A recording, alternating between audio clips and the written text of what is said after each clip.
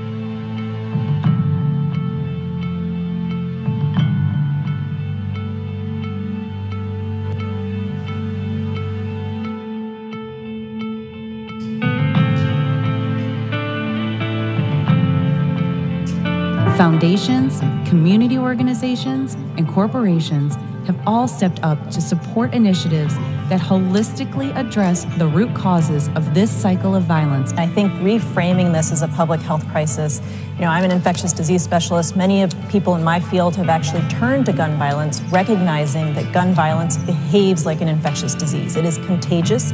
Violence is passed on from person to person.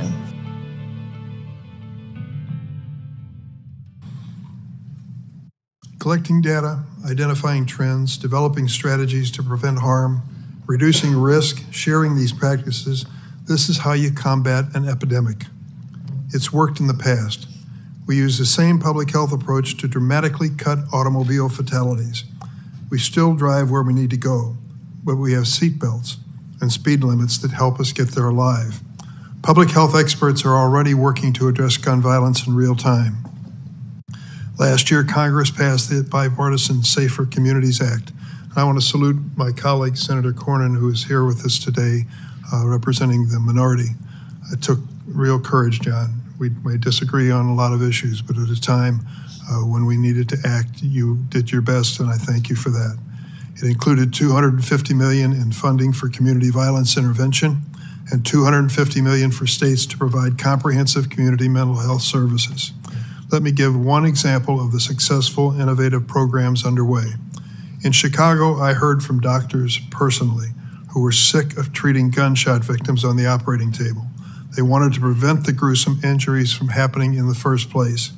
So in 2018, I brought together the CEOs of the 10 largest hospitals serving Chicago to understand what they were doing in the neighborhoods surrounding their hospitals and how we can do more. We formed the Chicago HEAL Initiative, which has emerged as a national exemplar of how hospitals can collaborate and reach outside their walls to prevent gun violence.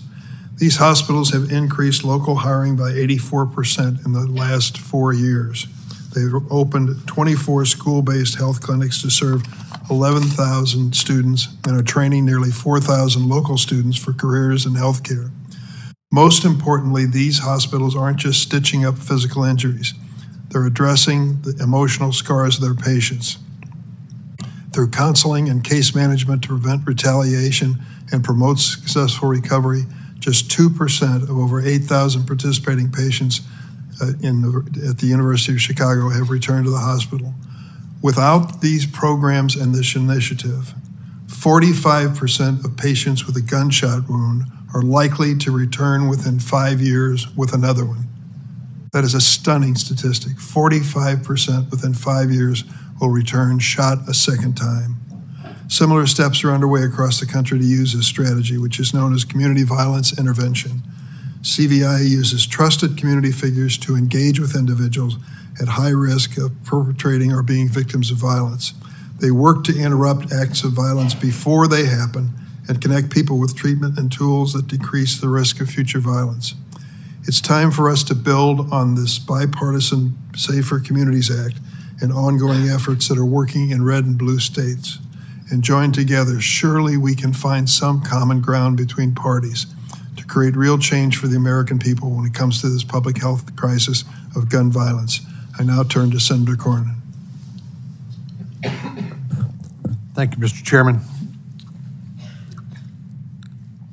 Just a few months ago, the Democratic governor of New Mexico, Michelle Lujan Grisham, issued a, quote, public health emergency order to suspend the right to bear arms in Albuquerque and surrounding Bernalillo County. I think I pronounced that correctly. She was warned repeatedly by officials in her state that such a suspension violated the Constitution. A group of our colleagues here, including Senators Tillis, Graham, Kennedy, Blackburn, and Cotton, and I wrote to the Department of Justice to intervene and protect the constitutional rights of New Mexicans to carry a firearm outside of their home. Our request was consistent with the Second Amendment and the court's jurisprudence, and I expect that the court of last resort will find the same. But unfortunately, that doesn't mark the end of the road for this latest attack on what is a constitutional right. That's something some of our colleagues consistently overlook. And the fact is that a firearm in the hands of a law-abiding citizen is not a threat to public safety. Indeed, there's a story, I think it's in the Washington Post today, by Philip Bump, who points out that 52% of American households have a firearm in that household, 52%.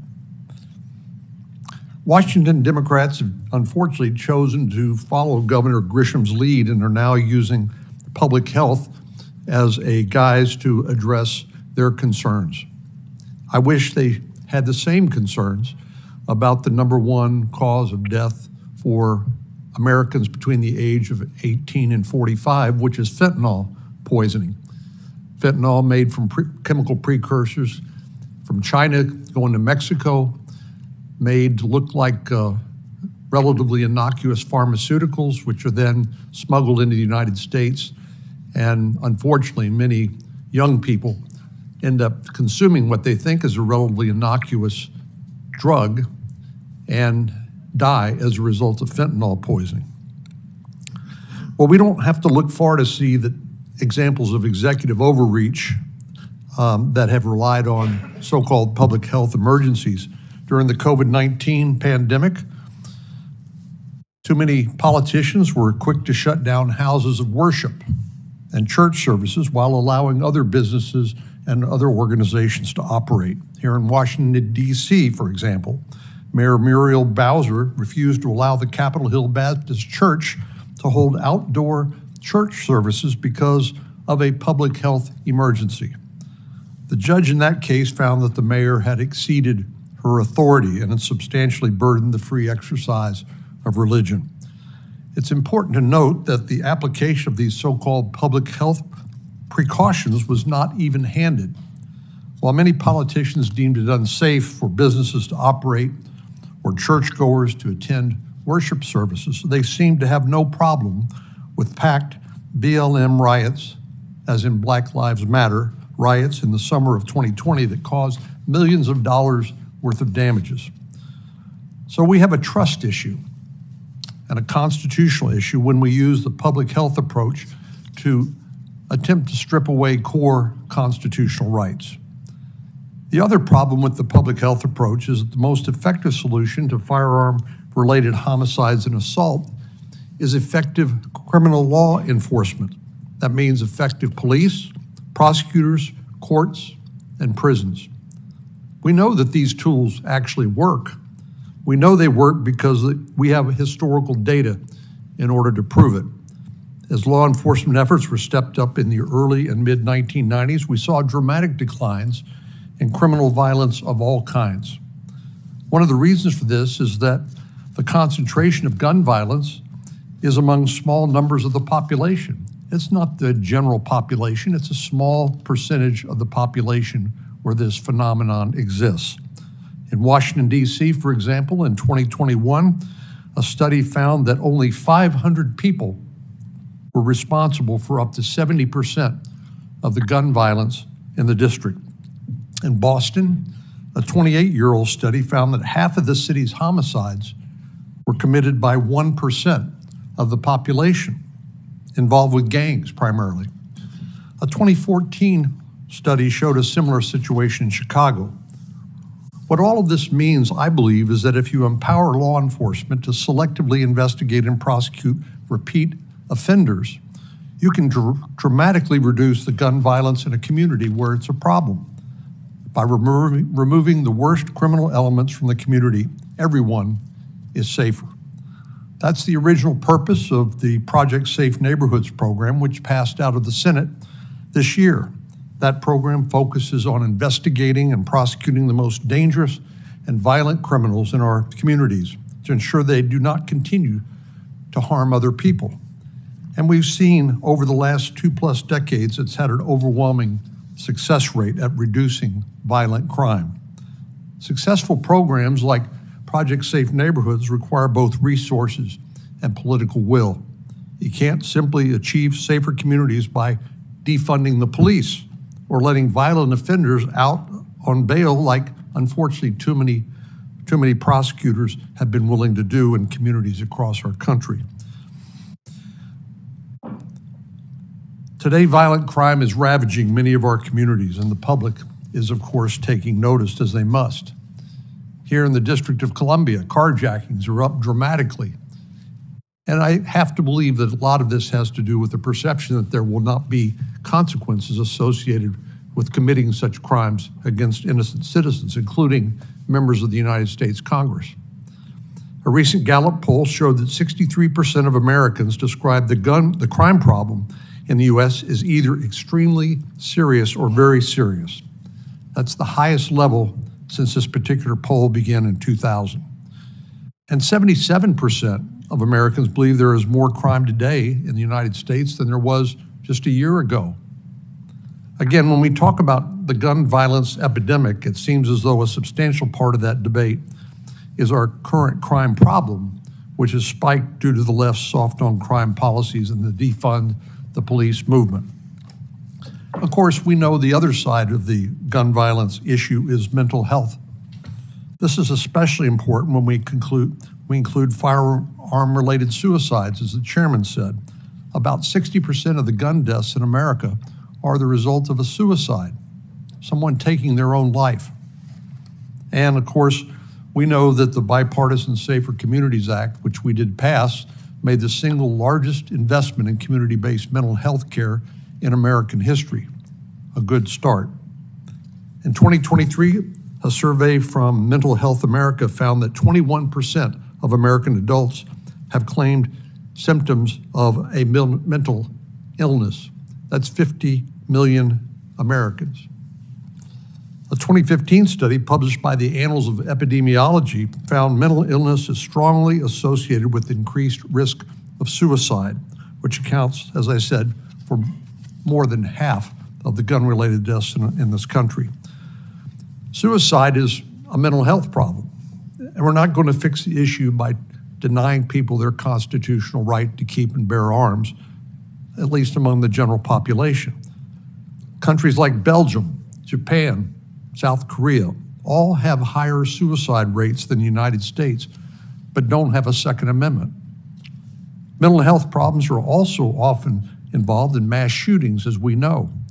In the wake of the Buffalo and Uvalde shootings, we looked at the profile of these mass shooters and found that many of them had serious underlying mental health problems, mental health issues that were unaddressed and untreated. Many of our colleagues, including Senator Tillis, Graham, Durbin, and Coons, and many others worked together, as you've heard, to pass the Bipartisan Safer Communities Act. I think that bill has already saved lives. I get regular updates of the success of that law as it deals with mental health and violence in our communities. But there are other parts of the bill that are working as well. Since the law was enacted in June of 2022, the Bipartisan Safer Communities Act, new criminal penalties and firearm trafficking had led to more than 100 new charges against dangerous cartel members and firearms traffickers. The enhanced juvenile records check alone has stopped 400 transactions of people who would ordinarily flunk a background check were they an adult and you only check their adult mental health and criminal history. But now, because we have an enhanced check that includes juvenile records, 400 transactions have been stopped, while 98.5% of the background check system is unaffected. This, of course, builds on the positive changes that came from a bill we called Fix NICS, the National Instant Criminal Background Check Act, which was signed into law by President Trump in 2018. That law has led to the uploading of millions of new records into the FBI's National Instant Criminal Background Check database to prevent those who are already legally prohibited from possessing a firearm under existing law from obtaining one. All this was done, both Fix NICS and the Bipartisan Safer Communities Act, in a bipartisan way without infringing the rights of law-abiding citizens. The point is, we can find ways to come together to get things done, but using public health authorities as a blanket excuse to strip away constitutional rights or framing gun violence as an epidemic divides us more than it unites us, and it really kind of misses the point. These are not autonomously fired weapons. They involve human agency. And as we've seen, when we focus on the humans, we can have a very positive impact. So I hope we look at the entire picture of gun violence, which includes focusing on repetitive acts of violence by a small percentage of our communities, focusing on mental health diagnosis and treatment, and finding ways that we can address gun violence like we did in the Bipartisan Safer Communities Act. Again, all without infringing on the rights of law-abiding citizens. Thank you, Mr. Chairman. Thank you, Senator Cornyn. And you've raised some very important issues like fentanyl, which we've had hearings in this committee about the issue of narcotics and what's happening to America. President Biden recently raised this issue with the leader of China. I hope that it leads to something positive in diminishing the supply on that side of it. You raised the issues of freedom of religion, which is important to all of us and is discussed frequently in this committee. You've talked about funding the police. I believe that funding the police is critical. I've never said otherwise. I hope that on some of the spending bills that our Republican friends will start voting for them when they find funding for the police included. That should be a bipartisan effort. But the one thing that you don't acknowledge and we disagree on is the fact that the United States of America is unique among nations. Unique among nations. There is no other country, developed economy in this world where the number one cause of death among children and teenagers is guns, period. We are a unique nation in many ways, but this is something we shouldn't take pride in. And to address it at this hearing, I think, is appropriate and timely. The white coats that are represented in the audience here are men and women who have given their life to medicine and have to face the products of these violent actions and try to keep these poor people alive for another day. And yet we know that doing nothing means that 45% of them are going to return with another gunshot wound.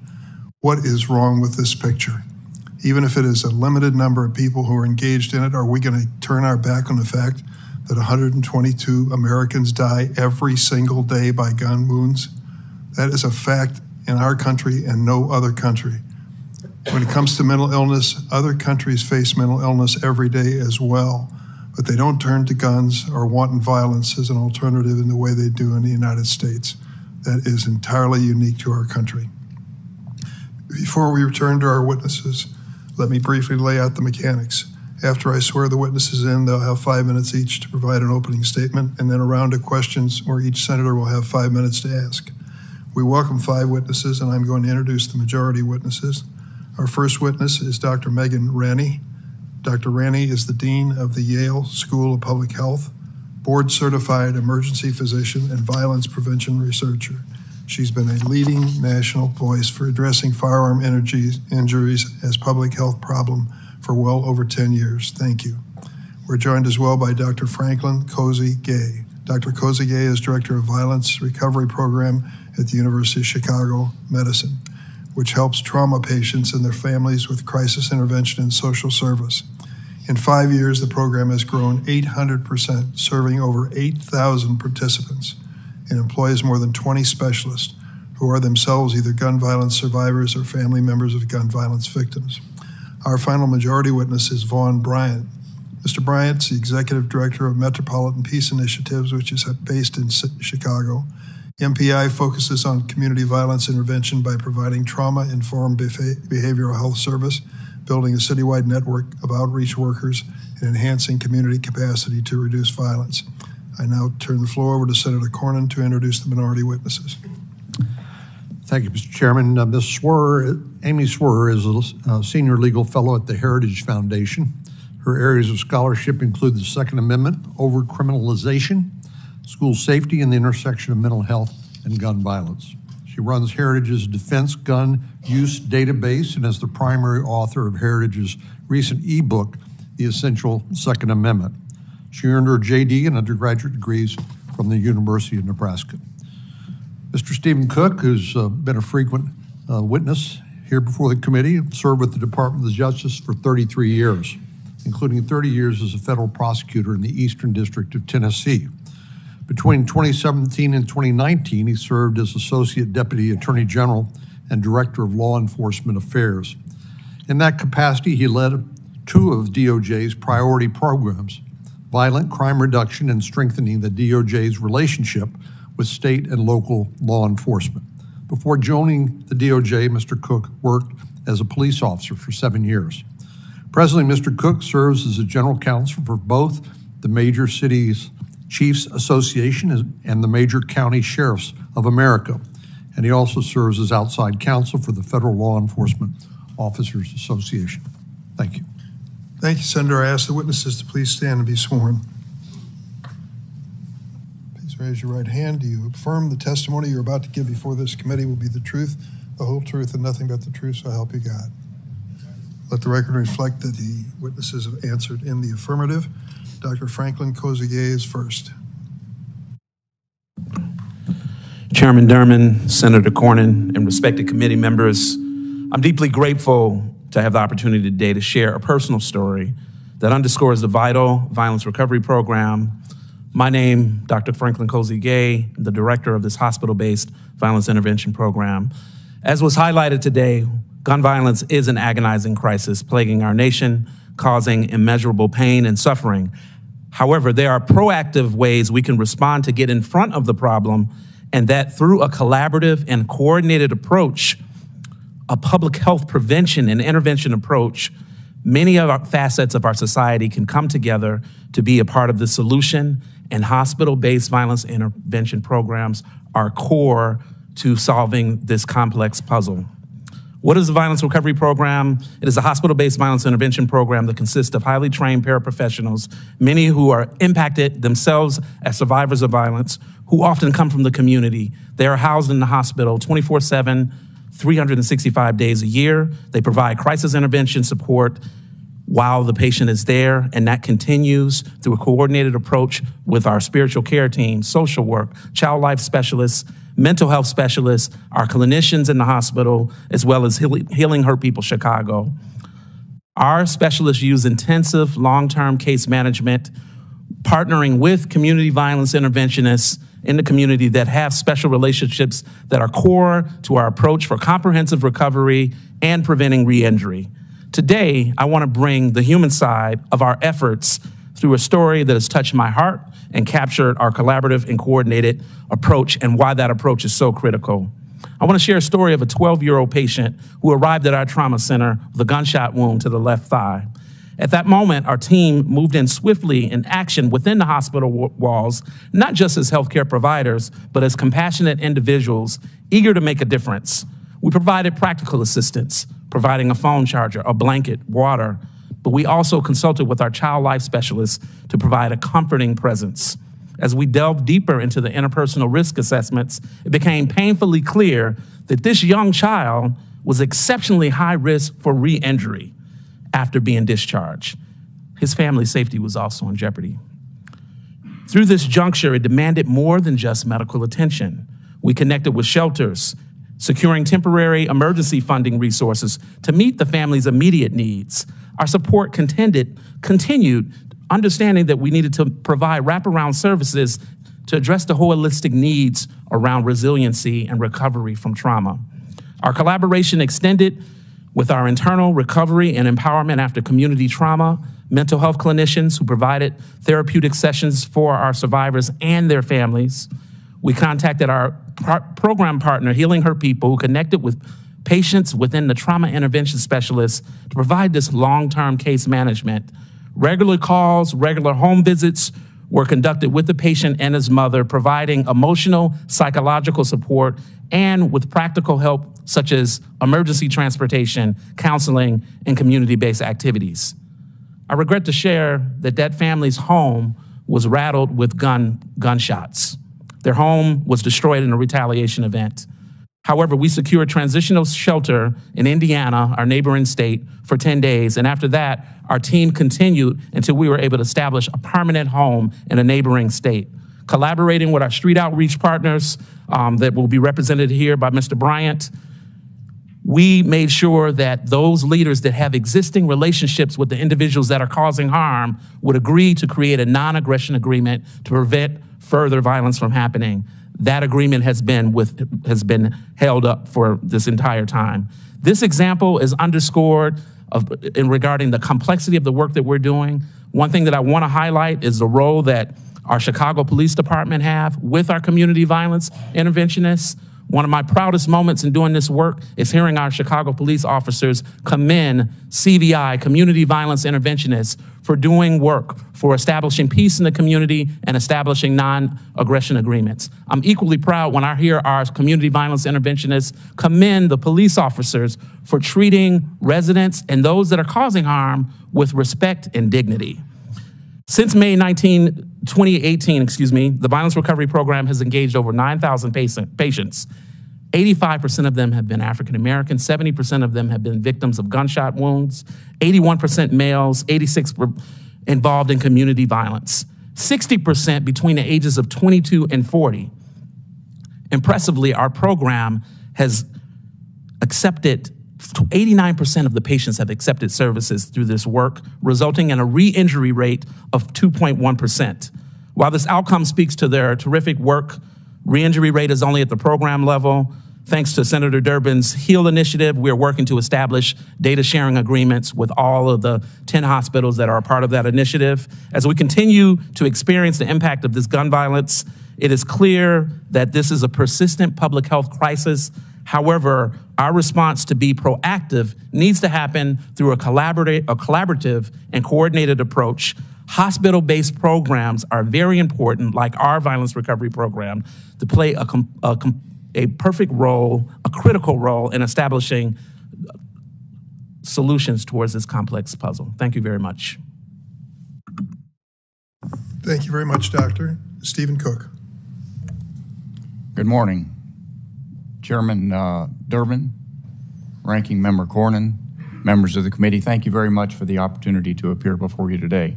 And thank you, Senator Cornyn, for that introduction. I am serving in the capacities that you described, but I am here representing the views that I'm going to express are the views of my own.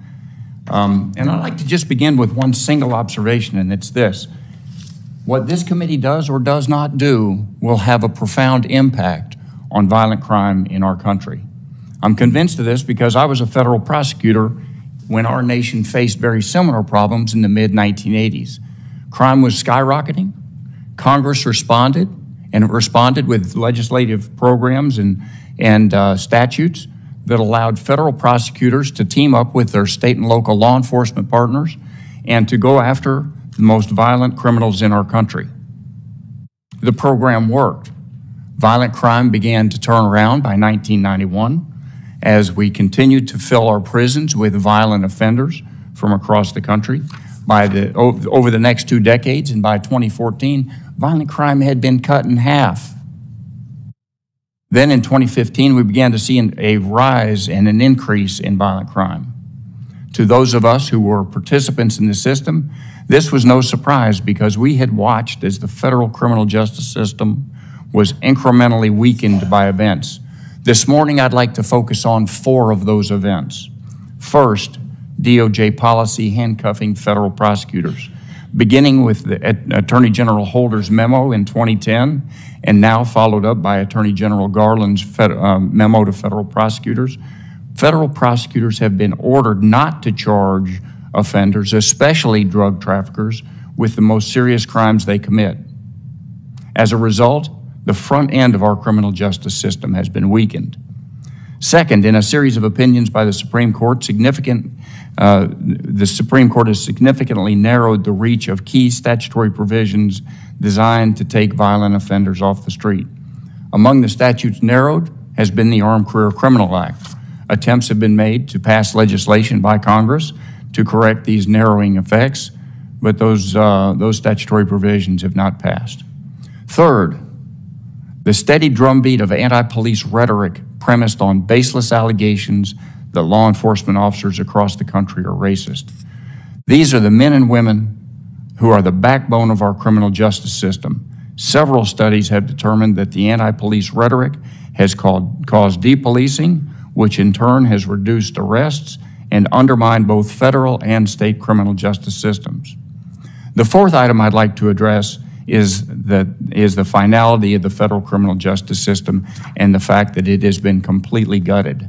The Sentencing Reform Act of 1984 allowed, through a provision called the most commonly known as the Compassionate Release Program, it authorized the Bureau of Prisons to file a motion with the sentencing court for a prisoner's early release for, and this language is important, extraordinary and compelling reasons. Typically, those motions were limited to acts such as, or incidents such as, where a prisoner had a fatal disease and the Bureau of Prisons filed for early release under those provisions about 24 times a year. In 2018, Congress changed the procedure, but not the applicable standard, by permitting defendants to file motions for compassionate release. Although the common meaning of extraordinary and compelling reasons, the statutory definition or the statutory language, suggests a very narrow, limited circumstances, the courts have taken a much broader approach and a much more expansive view of their authority. By 2019, between 2019 and today, they have granted thousands of early release motions. Recently released statistics have shown that some inmates have filed numerous motions and collectively in 1 month alone filed 2,000 motions, and in some months 20% of those motions were granted. And it gets worse. In April, the Sentencing Commission in a 4-3 vote promulgated a further definition or a further reading of extraordinary and compelling grounds for early release. That broader definition included, among other things, allowing courts to consider changes in the law not made retroactive by Congress. Collectively, the actions by the Sentencing Commission and the expansive court readings have resulted in a systemic structural change to our criminal justice system without congressional authorization or directive, and it has removed any finality in sentencing by allowing prisoners to file an unlimited number of motions relitigating their sentences endlessly. I see my time has expired. I welcome your questions. Thank you, Mr. Cook. Mr. Bryant. Good morning, Chairman Durman, Senator Cornyn, and members of the Senate Judiciary Committee. My name is Vaughn Bryant. I'm an Executive Director of Metropolitan Peace Initiatives, also known as MPI, a division of Metropolitan Family Services. I come to this work growing up in Detroit, Michigan. I'm a son of a Detroit police officer, and growing up, all of the sports I played were coached by police officers. I went on to become a fourth-round draft pick by the Detroit Lions in 1994, and I've spent half of my professional career serving the community. MPI coordinates, supports, and sustains a cross-agency community safety infrastructure made up of local community-based organizations rooted in neighborhoods hardest hit by gun violence in the city of Chicago. For the first time in Chicago's history, organizations with proven CVI outcomes across the city's geographies have come together to build a civilian infrastructure dedicated to preventing violence, delivering a comprehensive set of services to heal communities at highest risk for violence, and providing opportunities for individual rehabilitation. In 2015, Chicago endured the Laquan McDonald saga. In 2016, we saw 762 individuals killed by guns and 4,580 individuals shot, increases of 58% and 47% respectively. That led to a group of local leaders establishing Communities Partnering for Peace, or CP4P. Convened by MPI, we began to partner with 8 organizations working in 9 communities across the city of Chicago. Today, that coalition includes 13 partner agencies active in 27 Chicago communities. The program targets individuals most at risk for perpetrating gun violence or becoming a victim.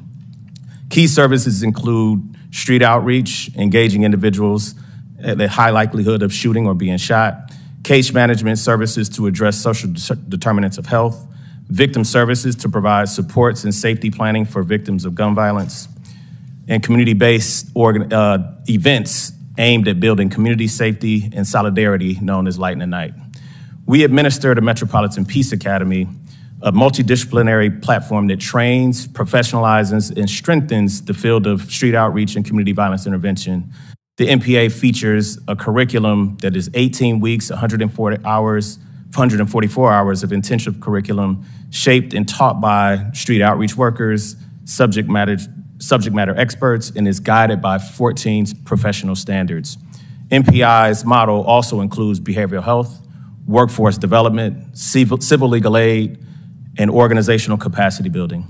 In addition, MPI partners with Southland Resilience Initiative to strengthen and empower, also known as Southland Rise, a collaborative of the University of Chicago Medical Center and Advocate Christ Medical Center, formed in response to the Chicago Hill Initiative, launched by Senator Dick Durbin.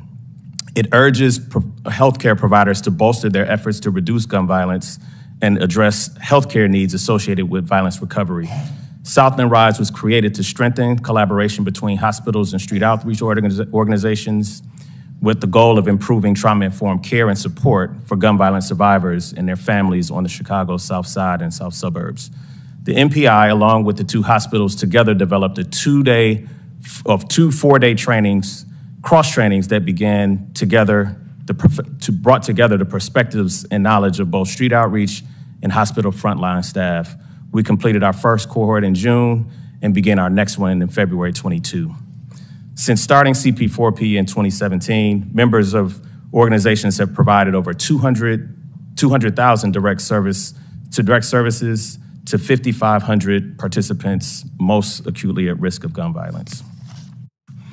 Leading research by Northwestern's Center for Neighborhood Engaged Research and Science estimates that between July 2017 and December 2021, a time of rising crime in Chicago and the country, communities where CP4P was operating saw statistically significant and favorable changes of rates of homicide and nonviolent shootings compared to areas without CP4P. CP4P's work resulted in 383 fewer homicides and non-fatal shootings than would have been expected without CP4P. I want to go now to the importance of federal funding for this work. It has a national impact. Gun violence is a national epidemic. We can address root causes for systemic issues like poverty, inequity, and inequality, and lack of educational and employment opportunities. And giving a resource allocation can create standards of practice across the country that are important for this work. Thank you. Thank you very much, Mr. Bryant. Amy Swear. Chairman Durbin, Ranking Member Cornyn, and distinguished senators. My name is Amy Swearer. I'm a senior legal fellow at the Heritage Foundation's Meese Center for Legal and Judicial Studies. Here we are, once again, holding a congressional hearing on gun violence. This time, the chosen lens is that of public health. Despite the slightly different title, it's effectively the same hearing as the last several gun hearings to which I've been called to testify.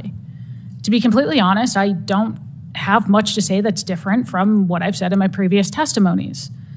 Believe me, I'm not being flippant, it's just that using a public health lens hasn't changed the discussion. Put aside that the end goal of many of those pushing the public health framing is often either to use crisis language as an end run around the Constitution or to pathologize the right to keep and bear arms. Put aside, too, that the public health lens is not particularly useful for understanding and addressing a problem that stems at its core not so much from a lack of insight into how violence affects health as from a lack of adequately enforcing criminal laws and utilizing existing mental health frameworks.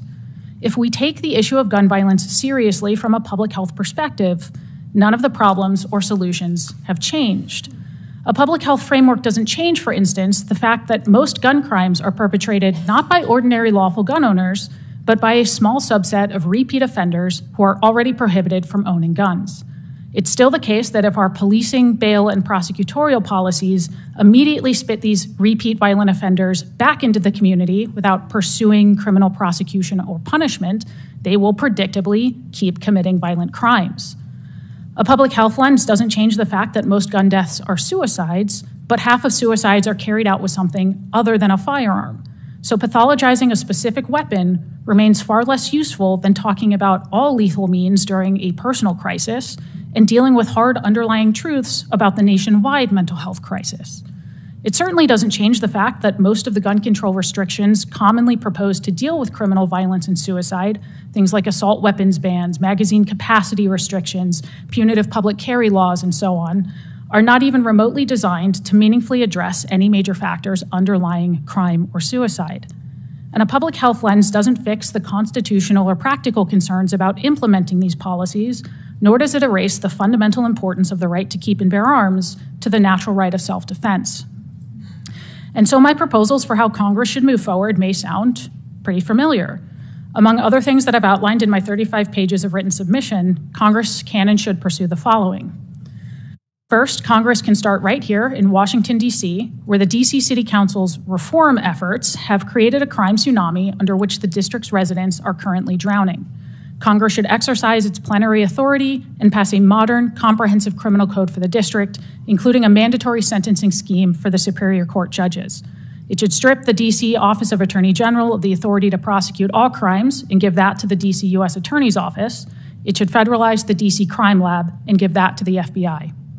Second, Congress can and should rein in federal agencies like ATF when they shift their time and attention to over-regulating peaceable citizens instead of targeting violent criminals who actually threaten public safety.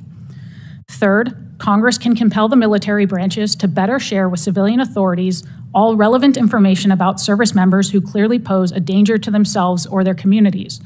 Last month's shooting by a mentally ill Army reservist in Lewiston, Maine, was not the first time the military's failure to share such information resulted in preventable tragedy. Congress can ensure that it is the last. Fourth, instead of spending so much time pathologizing and demonizing specific mechanisms of violence, Congress can turn its attention toward promoting economic growth and easing crushing inflation rates.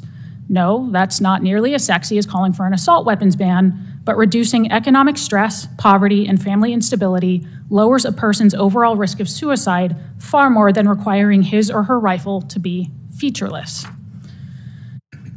Senators, if today is an average day, by the time we finish this hearing in about 3 hours, roughly 8 Americans will have been murdered, about twice as many will have killed themselves, and countless others will have been violently victimized. Much of that violence will involve firearms. This is antithetical to human flourishing, to the rule of law, and to civil society. It's a problem worth understanding accurately and addressing meaningfully. And so I am happy to come back and repeat the same testimony as many times as you ask me to. And I will explain the same potential courses of action as often as it takes for Congress to do not just something, but the right things. I once again look forward to your questions. Thank you, Ms. Swear. Dr. Ranney. Chair Durbin, Senator Cornyn, and members of the committee, thank you for conducting this hearing and recognizing gun violence as a health crisis. I am a board-certified emergency physician and dean of the Yale School of Public Health. I've spent nearly 20 years working as an emergency physician in a top-tier trauma center. Here in the US, treating firearm injuries is a routine part of emergency medicine. During our training, we learn how to identify who must go right to an operating room, how to crack the chest of someone who's bleeding out, and how to notify family members of a death. While in training, though, we rarely, if ever, learn to ask what could be done to prevent a gunshot wound in the first place. That changed for me about 15 years ago, after I cared for a young man, the son of a first responder, who had shot himself with his parents' firearm. He was the first patient I'd cared for who had intentionally shot himself. I couldn't save him, but he changed my perspective on gun violence. First, his death drove me to learn more about firearm suicide, to realize that in the emergency department, we rarely saw suicide attempts from a gun, not because they were rare, but because they were so often fatal. Second, his death led me to question why we didn't think about gunshot wounds the same way we think about drunk driving or heart disease, as something we can and should prevent. Most disturbingly, I noticed the difference in how my colleagues responded to this suicide compared to the everyday toll of community gun violence. Since that case, I have treated people for every type of firearm injury, from domestic violence to victims of drive-bys. I've saved some lives, but not all, and have informed countless families of the loss of their loved ones. And it is because I have had a front row seat to our nation's growing firearm injury epidemic that I have worked to define and implement a public health approach to this crisis. To clarify, this is how a public health approach works. First, we gather data on the problem. How common is it and who is affected? Second, we define risk and protective factors. What increases or decreases the chance of someone being hurt or dying? Third, we figure out programs that work to change those patterns, to avert injury, hospitalization, or death. And finally, we scale what works. We have example after example of how this four-step approach, when applied systematically, can improve human health without abrogating rights. For example, we decreased car crash deaths, as Chairman Durbin mentioned, by more than 70% over the last few decades, despite more cars being on the road, by quantifying the problem, identifying risk factors, developing multifaceted solutions, ranging from reducing drunk driving to putting airbags in cars, and then by scaling what worked.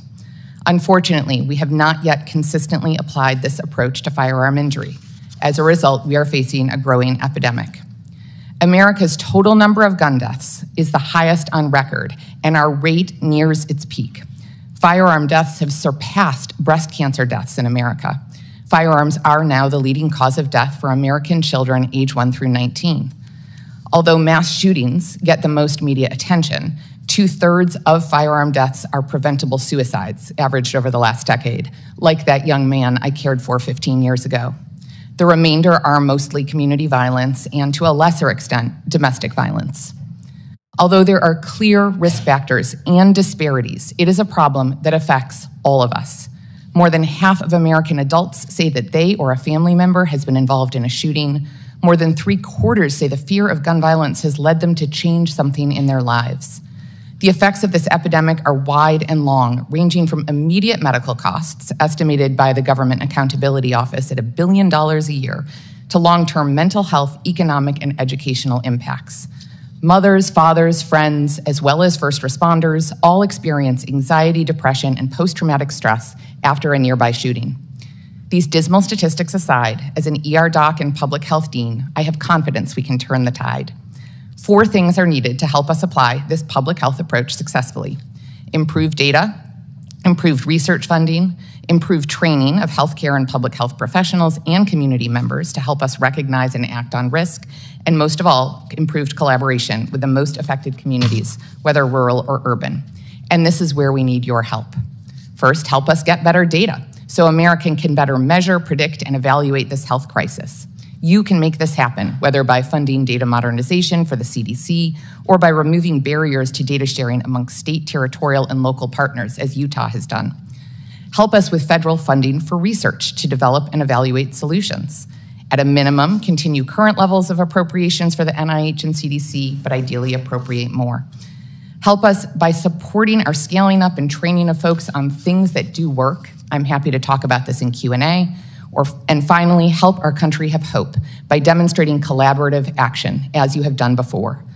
We are turning into a nation of traumatized survivors, but I have story after story of public health collaborations between gun owners and non-gun owners, hospital workers and community violence interrupters, faith leaders and survivors. We have shown we can reduce the risk of a shooting long before someone picks up a gun with intent to harm. Through your bipartisan commitment to this public health approach, our country can reduce firearm injury and death for all. Thank you. Thank you, Dr. Ranney. I'm going to start with 5 minutes of questions and then turn over to my colleagues, each having the same opportunity. I listen to those who are critical of our even having this hearing and talking about this. There's so many more important things we can talk about. And yet, I just wonder if there's anything more important than life or death in your average neighborhood. Is there anything more important than knowing that that little boy or little girl that you sent to school this morning is safe in the classroom, doesn't have to hide under his desk, active shooter drills and exercises? You know, that really gets down to the basics. If you want to know about the safety of your family, it starts with the knowledge that when that child goes to school, he's going to come home safe at the end of the day. If you can't answer that question affirmatively, what in the hell are the rest of the questions worth? This, to me, is a fundamental issue, and it is a public health issue. It involves not hairstyles, it involves death by gunshot. And it's going on in America every single damn day. And we have a responsibility to do something up here. Not just to say we need to fund the police more. I'll sign up for that. We need to deal with mental health counseling. I'll sign up for that as well. But are we going to do some basic things like safety locks on guns so the kids can't play with them? Are we going to do anything basic like identifying people who should not even be considered owners of guns and take advantage of the gun store loophole? That to me is an example of what we can do that's just common sense. Some states have taken a lead on this and some may be surprising. Is there any restriction on buying a gun in the state of Wyoming, one of the most Republican states in the United States? Yes, turns out they have a state law that says you have to be 21 years of age. We're still debating this on a national basis. Even a conservative Republican state like Wyoming thinks that makes common sense. I agree with them. I want to ask a question. I have so many I got to ask, but Dr. Cosey-Gay and Mr. Bryant. And it really gets down to an experience I had thanks to Children's Memorial Hospital, Lurie Children's Memorial Hospital in Chicago. They gathered some gunshot victims together, and I met with them in private and said to them, okay, close the doors, this is off the record. What is it this old white guy ought to know about what's really happening in the streets of Chicago? Finally, when they loosened up and started giving me a response, it was a great day in my life. I learned a lot in a very short period of time. I'll never forget two who talked about the homes they grew up in. One young man, African-American man, said, Senator, I grew up in a house with no rules. When I woke up this morning and opened my eyes, I decided what time I'd get out of bed and whether I'd go to school. I decided whether I'd stay out on the streets all day and all night. I decided whether I'd buy drugs or guns. That was my decision. There were no rules in my house. I contrasted that with my own life. From the minute I opened my eyes in the morning until I closed them at night, there were rules flying at me in every direction. Get up, make your bed, brush your teeth, make your lunch, take care of your little sister. Make sure that we have the dog out for a walk. And when you get to school, there's a nun waiting there with 100 more rules. And the penalty is to burn in hell if you didn't follow them. What a contrast in formative years. The second thing was a young woman who said, I was a mother. She was probably in her 20s. She said, I was a mother at the age of 14. It's the best thing that ever happened to me. I said, why? She said, my mother was a junkie. She brought boyfriends home, took advantage of her, and then turned to me. Finally, with that baby, I got out of that house and had a chance. I made something of my life as a result. Those are contrasting life experiences, which I don't know personally, but are part of this calculation. So let me ask the two of you, can we reach young people who have gone through those traumatic experiences and turn their lives around from violence? Doctor? Thank you, Senator Durbin. First of all, thank you for sharing the story. And there's a phrase that I like to use that's connected to individuals that have lived similar lives, is that no one person should be judged by the worst thing that they've done in their lives. The work that we use, focusing on individuals that are survivors of violence, that have actually caused harm themselves, either in the hospital or on the community-based side, these are individuals that have desisted from that, but they've learned from that. They understand the impact that trauma has. That mom that was a junkie, there's a reason why that mom was a junkie. What the role that trauma has on the household impacts parental practices, monitoring, how parents and families monitor their children. We need to uplift the role that trauma plays in our society. I believe in this room we both agree that the impact that trauma has in terms of suicide rates, we take that same frame, we humanize, but we understand that the individuals that should be trusted to intervene are individuals that have led that lives themselves, and they're asking individuals to walk on the same path that they've walked on because they understand that path. When it comes to addressing issues connected to trauma, you have to really understand the role of trust. A lot of our systems, over time, trust has been eroded, and so having individuals that understand that life is an important first step.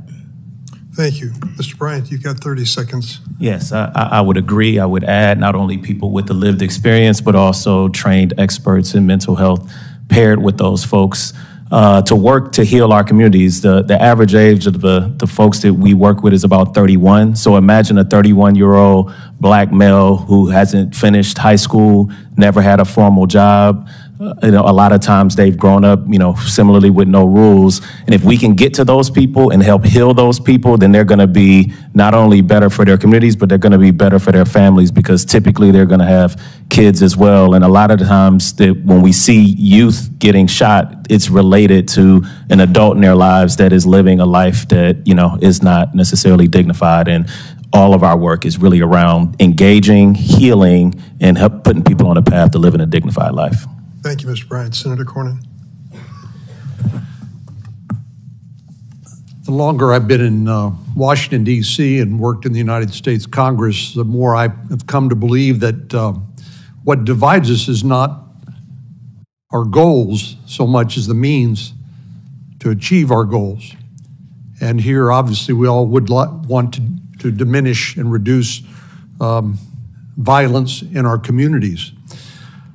Mr. Cook, years ago, there was a Project Exile in Richmond, Virginia, I guess was the first place that a concentrated effort between federal, state, and local law enforcement efforts to focus on essentially repeat criminals, felons, possessing firearms, using firearms, committing other offenses, to target that aspect of violence in our communities. That's now become Project Safe Neighborhoods, which I mentioned has passed the Senate earlier this year. Given your experience as a federal prosecutor, can you describe the importance of focusing our time and resources on that small microcosm, really, of our communities that are committing most of the violent acts using firearms in our communities? Yes, sir, I can. Let me first begin by thanking you for championing the Project Safe Neighborhoods reauthorization, and to the members of this committee who voted for that. Project Safe Neighborhoods, which was a spinoff from the wildly successful Exile project in Richmond, that project itself has continued, with the cornerstone being exactly what you said, and that is to take partnerships with federal prosecutors, state and local law enforcement, take those partnerships, identify the worst of the worst, and put them in federal prison. But Project Safe Neighborhoods really is more comprehensive than that. It also has other components. In our district, it was very successful. We had a 23% reduction in the first 4 years of the project. But it was more than just putting people in prison. That was the cornerstone, but we also had a reentry program. We also had an educational component. We also had a community interface component. So Project Safe Neighborhoods has continued to produce great results across the country, varying as high as 41% reductions in violent crime.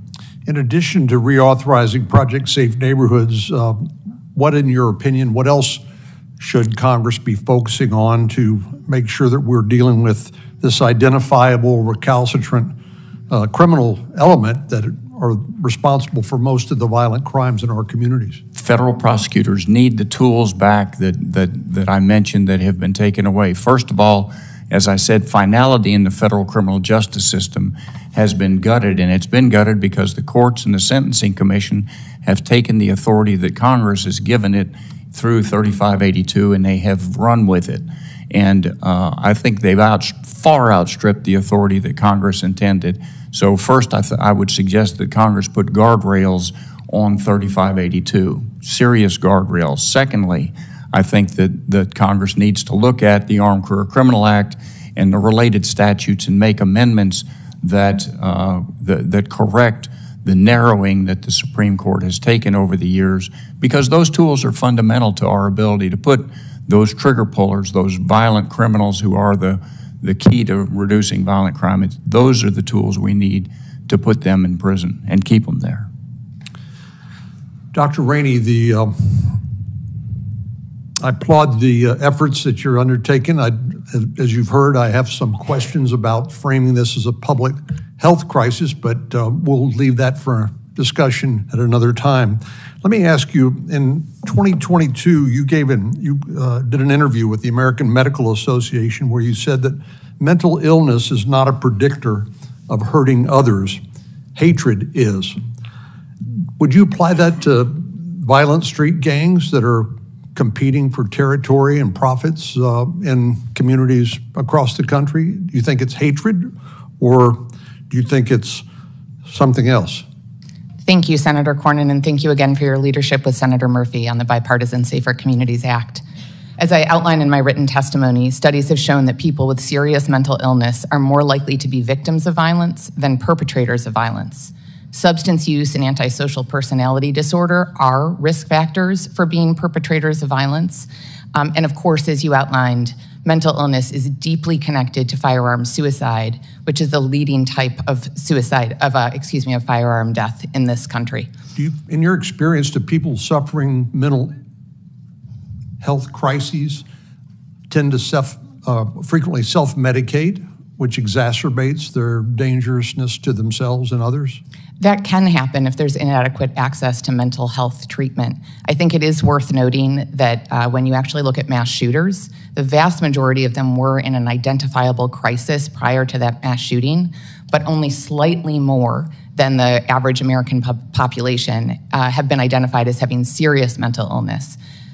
An awful lot of them are suicidal. And so there is an element of getting folks treatment and access to care. It's also about limiting access to lethal means at that moment of a crisis. Thank you, Mr. Chairman. And Senator Blumenthal.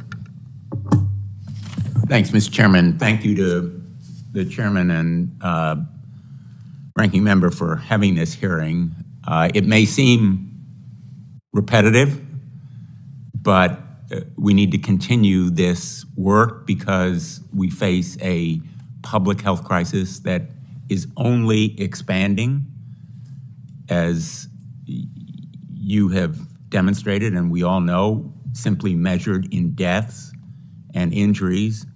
I've been working on it since the early 1990s when I first became Attorney General of the state of Connecticut, and we advocated then for an assault weapon ban, which was passed, was challenged in court. I defended it as Attorney General, and we have expanded in Connecticut on the types of gun violence prevention laws that we have, showing that these laws actually work. They've reduced deaths and injuries. Assault weapon ban, background check, Ethan's law, providing for safe storage, and other kinds of measures like the red flag statute. Connecticut was the first in the nation to adopt it. So if we take the public health approach that Dr. Ranney has advocated, and we are data-driven, as the medical professionals in this room wearing the white coats use every day, respecting facts, making decisions based on science, I think that we will continue to build on the Bipartisan Safer Communities Act, which we passed and showed that we can defeat the gun lobby. That the NRA and its allies are not implacable, invulnerable foes. Dr. Ranney, in your testimony, you mentioned the importance of violent crime as an indicator of potential additional gun violence. I'm struck by the statistic that 41% of patients treated for violent injury are re-injured within 5 years. In other words, there is a cycle here. There is a repetitive phenomenon. I think we can and we should ensure that more victims of violent crimes do not become repeat victims. And the Yale New Haven Hospital's Violence Intervention Program has been very effective in a number of ways in preventing the kinds of repeat injury after trauma. In your firsthand experience, can you describe for us how these programs work in practice and how maybe we can have some common ground here in supporting violence intervention programs like the one that Yale New Haven has in practice right now? We're tremendously grateful for the Yale New Haven Health Violence Intervention Program, which was started in 2020. I also sit on the board of the Nonviolence Institute in Providence, Rhode Island, and have worked closely with folks in Chicago and elsewhere in community violence intervention programs. These are some of the programs with growing data behind them. I'll particularly highlight the CRED program led by former Secretary of Education Arne Duncan in Chicago. They provide life skills training and mental health support, as well as community mentorship, and rigorous research has shown that that program correlates with decreased arrests for violent crime, as well as decreased likelihood of participants being shot. Similar statistics are available from programs in Missouri, from programs in DC, and from elsewhere across the country. Again, because of those limitations on the public health approach, which I outlined at the beginning, we do still have limited data on how effective they are. We don't have those formal randomized controlled trials, but this combination of providing a caseworker, mental health support, and substance use treatment when needed, and helping get folks into safe housing, help them get an education, has a demonstrated effect on both future injury, but also long-term life success. I was very moved by your description and your testimony of the suicide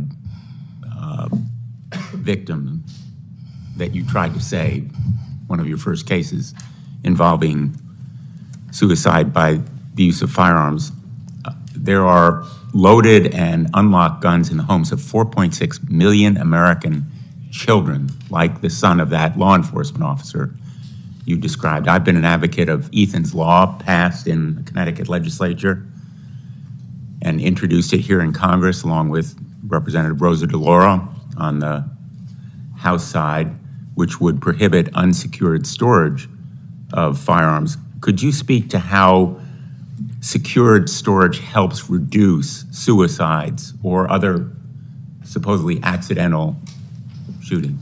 Absolutely. So the majority of youth suicides and school shootings perpetrated by youth, including an article that actually just came out today in JAMA, are committed with a family member's firearm. Obviously, youth can't legally purchase firearms, and so they find a parent's firearm, which many of us think is stored safely, but when you actually ask kids, they all know where their parent has stored their firearm, the same way that our kids all know where their birthday presents are stored. And studies have shown that they actually can access it quite quickly. States that have put safe storage laws in place see a 20 to 25% decrease in child firearm fatalities. But I will emphasize that the legislation alone is not enough. It needs to be matched with community engagement, with enforcement, with education. Many of the firearm groups that I work with are tremendous advocates for safer storage of firearms, and there are ways to do this, again, without abrogating gun owners' rights.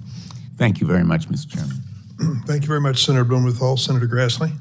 Ms. Schwer, in February, I reintroduced a bill that I call the Eagles Act, focusing on using behavioral threat assessment model to identify individuals showing pre-attack behavior and manage the threat to prevent targeted violence. How does behavioral threat assessment model prevent gun violence, if you think it does, and is this something worth expanding? Sure. Thank you, Senator, for that question. I think when we're talking about behavioral threat assessment, the most often aspect in which it comes up is preventing, like you said, targeted acts of specifically mass violence. And I think it can be incredibly useful in that capacity. As Dr. Ranney mentioned, a lot of these perpetrators of mass violence, while they may not be diagnosably seriously mentally ill, a lot of them are in some sort of crisis. Most often it is noticeable in the weeks, sometimes months and years leading up to that incident. It's fairly rare that you have a perpetrator of mass violence who, when all is said and done, people turn around and say, oh, we never saw that coming. Most of the time, it is fairly identifiable beforehand. And so that training in professional threat assessment, helping people identify those factors and then knowing what to do about those factors, how to assess them, and what proper steps to take, that's all very important when we're talking specifically about targeted violence, but also there's a lot that we can do with that in terms of suicide as well, because a lot of people who are suicidal, again, that is noticeable, that lead up to crisis is noticeable. And so it allows us to intervene before we reach that crisis point or before that crisis point becomes violent or fatal. Again, for you, going to the problems we've talked about here in Washington, D.C., the average homicide suspect has been arrested 11 times prior to their committing a homicide. What role do progressive prosecutors who refuse to charge gun offenses and other violent crimes committed by criminals play in gun violence epidemic? Yeah, so I will note that my colleagues, Coley Simpson and Zach Smith, have written extensively on this issue as well. Again, when we're talking about this small subset of repeat offenders who are overwhelmingly responsible, either directly or indirectly, for facilitating that crime, when you just release them back into their communities without prosecution, without any sort of detaining of them, you're releasing them to continue committing the exact same crimes over and over. And in some cases, it actually emboldens them because now they realize, well, I can probably get away with this. Statistically, even if I am arrested, I'm not going to be prosecuted. And if I am prosecuted, they're going to let me right back out. That's not deterrence at all. There is no deterrence factor. We are essentially eliminating any perceived reason for criminals to stop committing criminal actions. Again, for you, in August, the Justice Department issued a proposed rule that would increase the number of folks who have to register for a federal firearm license in order to do business that way. The rule says, quote, even a single firearm transaction or offer to engage in a transaction when combined with other evidence may be sufficient to require a license, end of quote. In April, Director Dettelbach told the House Judiciary Committee that when ATF writes its proposed rule, it, quote, looks at the law that Congress passes and the public safety threat to America, end of quote. In your opinion, does this new rule apply to the law as written by Congress? And if not, explain why you feel that way. Thank you, Senator. And no, I think anytime you have a very slight wording change and the proposed regulations are essentially 108 pages explaining how it was sort of a way more significant, that should be a red flag immediately, that it's not actually consistent with the change in the law. I think most concerning are some of the sort of presumptions that ATF wants to now write in to say, look, if you do X, Y, and Z, it's presumed you needed an FFL even if you did it once, because it includes things like selling the firearm with the original manufacturer's packaging. That packaging includes things that are essential for gun safety, including the user's manual and the original trigger locks that had to have been sold with it. To say that selling those items now means that you are suddenly an FFL when you would not have otherwise been disincentivizes private unlicensed individuals from including that important safety info. So when we're looking at that sort of absurdity, we have a problem with the law, even above and beyond, do I think it reflects the federal statute? And I don't think it does. Thank you. Thank you. Thank you, Senator Grassley. Senator Hirono.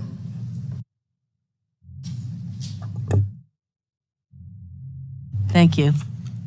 Thank you, Mr. Chairman. I think that I heard my colleague, Senator Cornyn, say that we have a shared goal, and I would say that our shared goal is to decrease gun violence in our country, the #1 killer of young people in our country.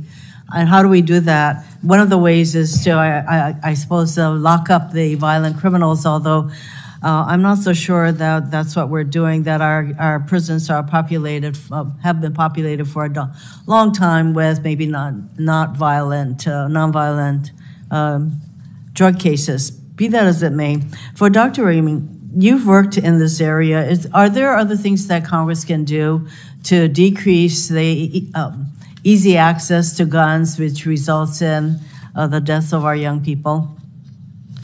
One of the biggest things, which I know is partly addressed in the Bipartisan Safer Communities Act, is around domestic violence and domestic violence restraining orders. We know that if a perpetrator of domestic violence has access to a gun, you see a 500% increase in the risk of the victim being killed by that gun. We know that most murder-suicides are partner violence. Most mass shootings are domestic violence related, and domestic violence is a leading cause of pregnancy death. We also know that states with limits on firearm access by people under a domestic violence restraining order have a significant decrease in firearm partner violence. So that's a significant thing that Congress can do. Extreme risk protection orders or red flag laws are also, the data suggests, tremendously effective in decreasing suicide death in particular, and there's some anecdotal evidence that they may help in reducing mass shooting deaths.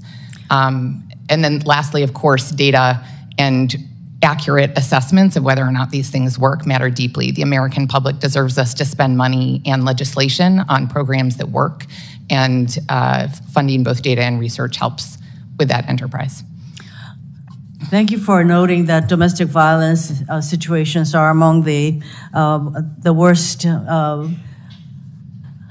things leading to gun violence, and I'm sure you're familiar with the Fifth Circuit case based on Bruin, where in a domestic violence situation, the Fifth Circuit tossed out the use of a gun because of a person who was under a domestic violence order, I think. Anyway, this case is before the Supreme Court.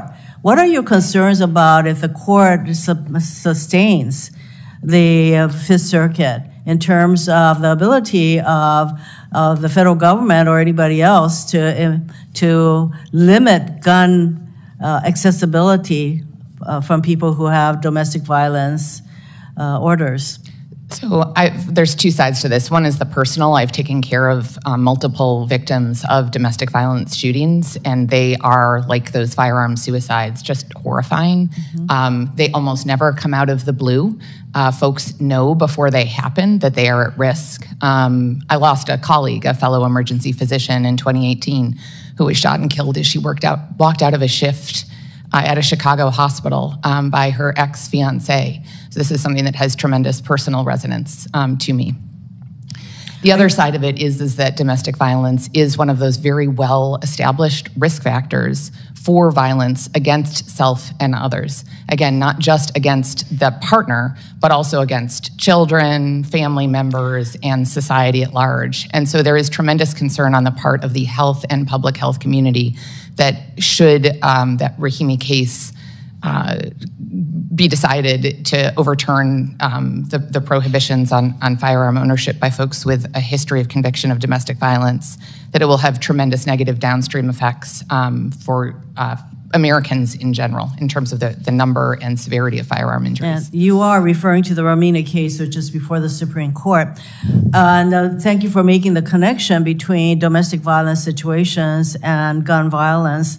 But the Bruin decision is leading to unexpected consequences, I would say, and in many criminal proceedings, the criminals or the people who are being tried are using the Bruin decision for the proposition that they cannot be prevented from owning a gun. So the Bruin decision is going to continue to create a lot of questions. In fact, in Hawaii, for example, we have some of the strictest gun laws, and many of these laws are being challenged under the Bruin decision. So I think that The Bruin decision is one that I think Congress should look at.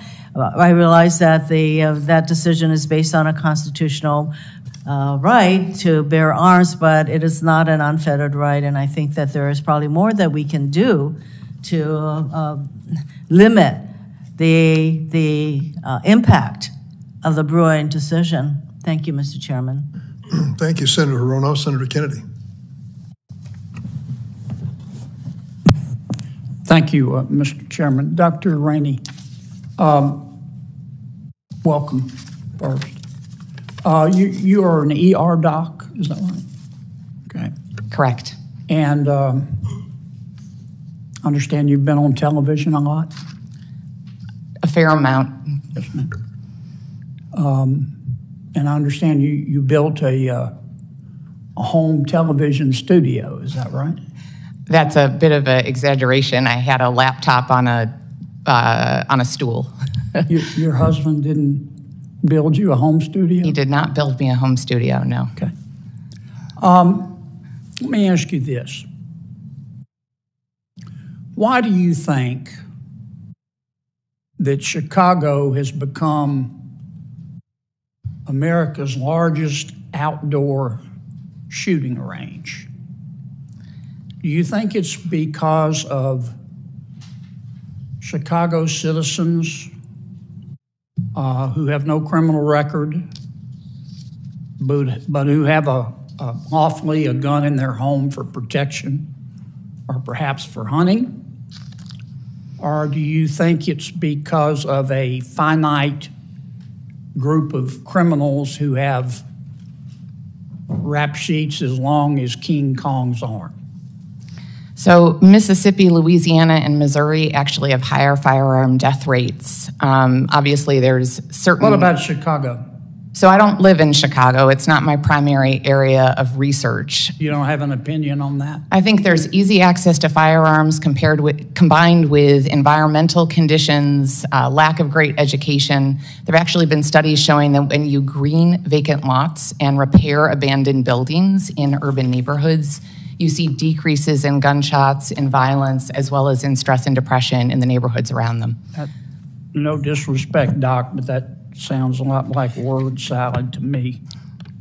Let me ask you this. In September of this year, our New Mexico governor issued a public health emergency order, and she suspended the right to bear arms in Albuquerque and the surrounding county. Do you support that? I do not. What I do support is the work that New Mexico has done with... Do you support that? No. You don't? Okay. Let's see.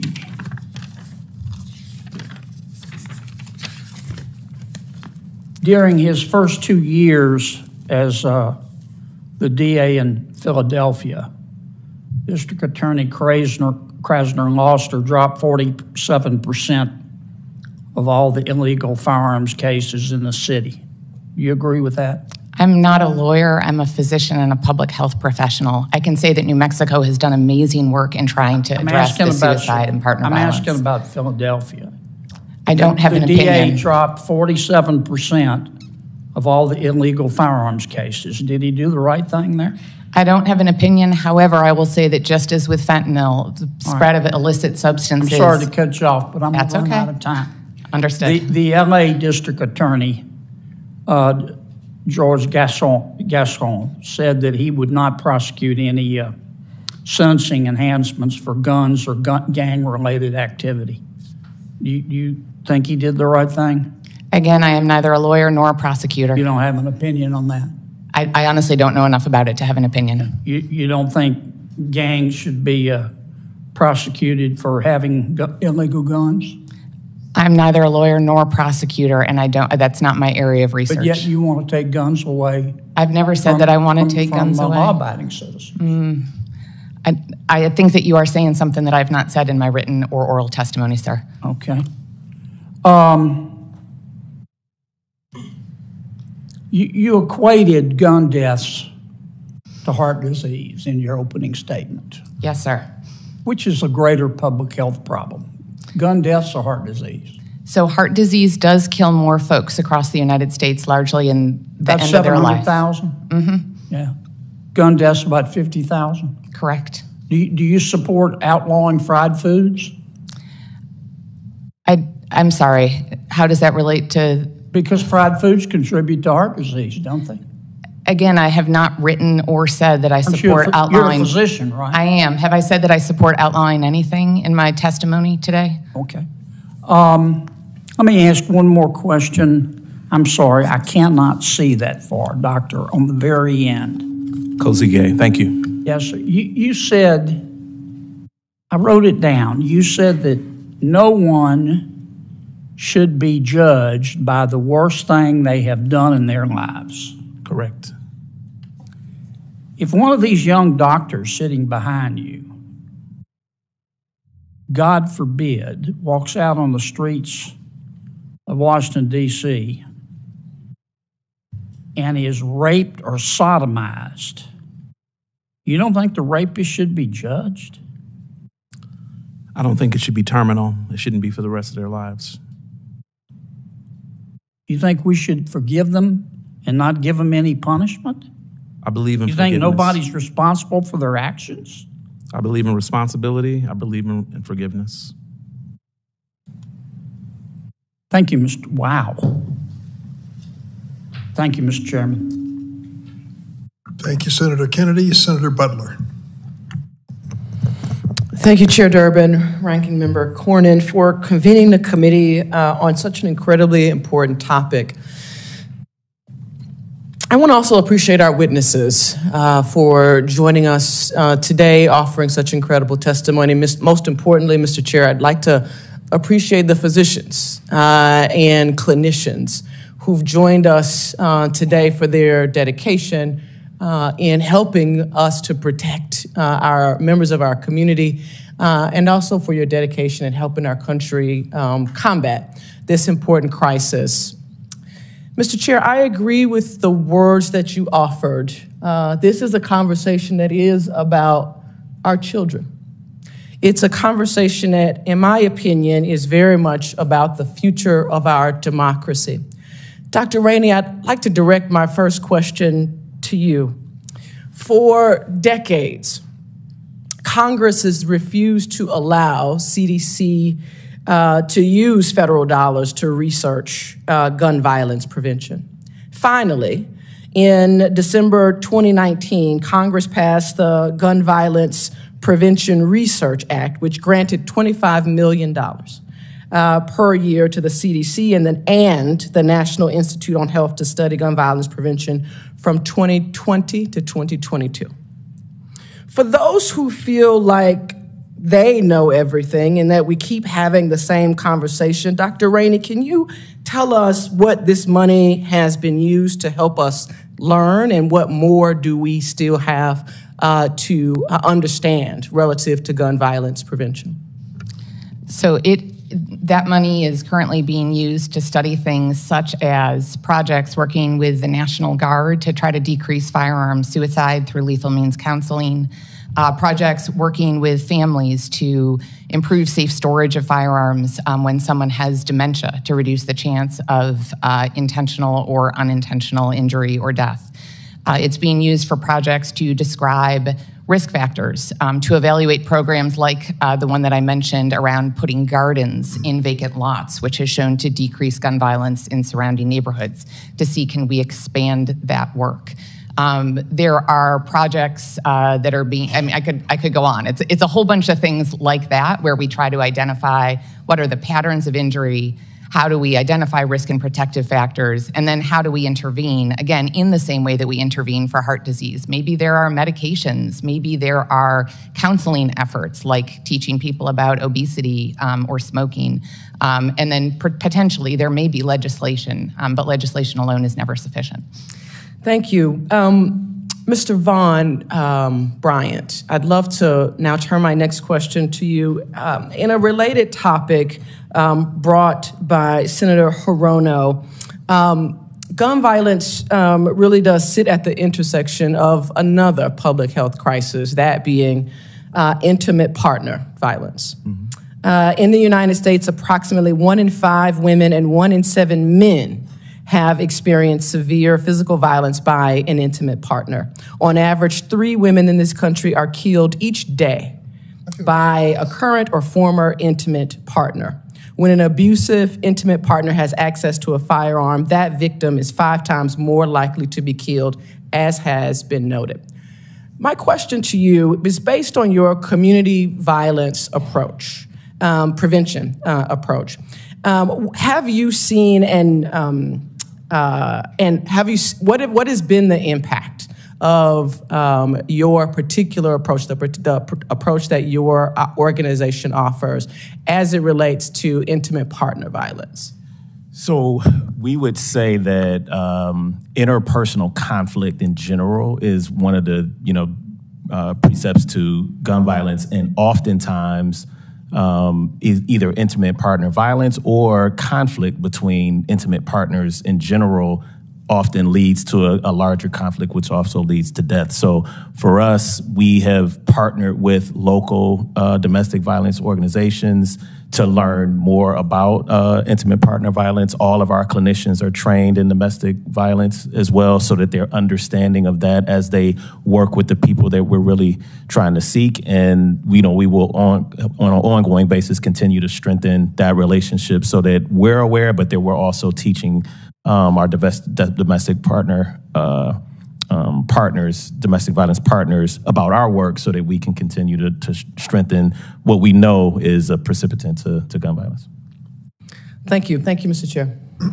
Thank you very much, Senator Blackburn. Thank you, Mr. Chairman, and I want to say thank you to each of you for being here today, for your thoughtful answers. And I think, Mr. Chairman, we can all say we want to make certain that children are safe when they go to school. And I want to start with that. Ms. Swearer, let me come to you. I'm a mom. I'm a grandmom. I've spent so much of my work on making certain that we protect children and that they have an environment where they can learn, whether it's there at school or in community activities. And I think we all know that there are violent criminals that are in our communities, and we know that our schools need training and they need security tools to keep children safe. And that's why I introduced the Safe School Act. This is a concept I've worked on for years. It would be a $900 million grant program that would allow schools to harden and to have the technology that they need to keep children safe and to increase their physical security. And it would also allow schools to work with local law enforcement and train and hire former police officers to work as school security officers. So I'd like for you to talk for just a moment about the immediate need that we have to make certain that children are safe at school. Sure. Well, thank you for your question, Senator. First, I think it's important to acknowledge that statistically speaking, our schools are actually pretty safe places for children. It's not, statistically speaking, where they are most likely to be shot. It's outside of school. That said, there's still a lot of work we can do. No child should have to go to school. No parent should have to send their child to school asking that question, is my child going to come home today? And that's a very real fear, even if statistically not the biggest part of the problem. And so by securing our schools, that's essentially what we're trying to do. This is not some unique thought. This is what we just walked into, all of us today, into this building with basic measures of security.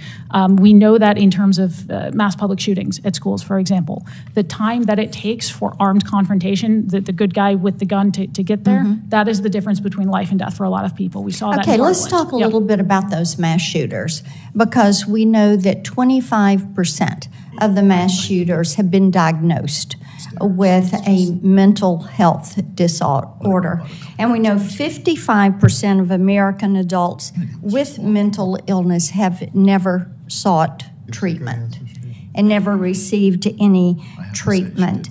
And we also know that 42% of mass shooters experienced physical abuse, sexual abuse, parental suicide, or severe bullying as children. And Tennessee has a phenomenally successful program to address and alleviate childhood trauma that serves as a model for the nation. And Senator Shaheen and I have introduced a bill that would make those services available nationwide. And the dollars to fund that, Dr. Ranney, it speaks a little bit to your work.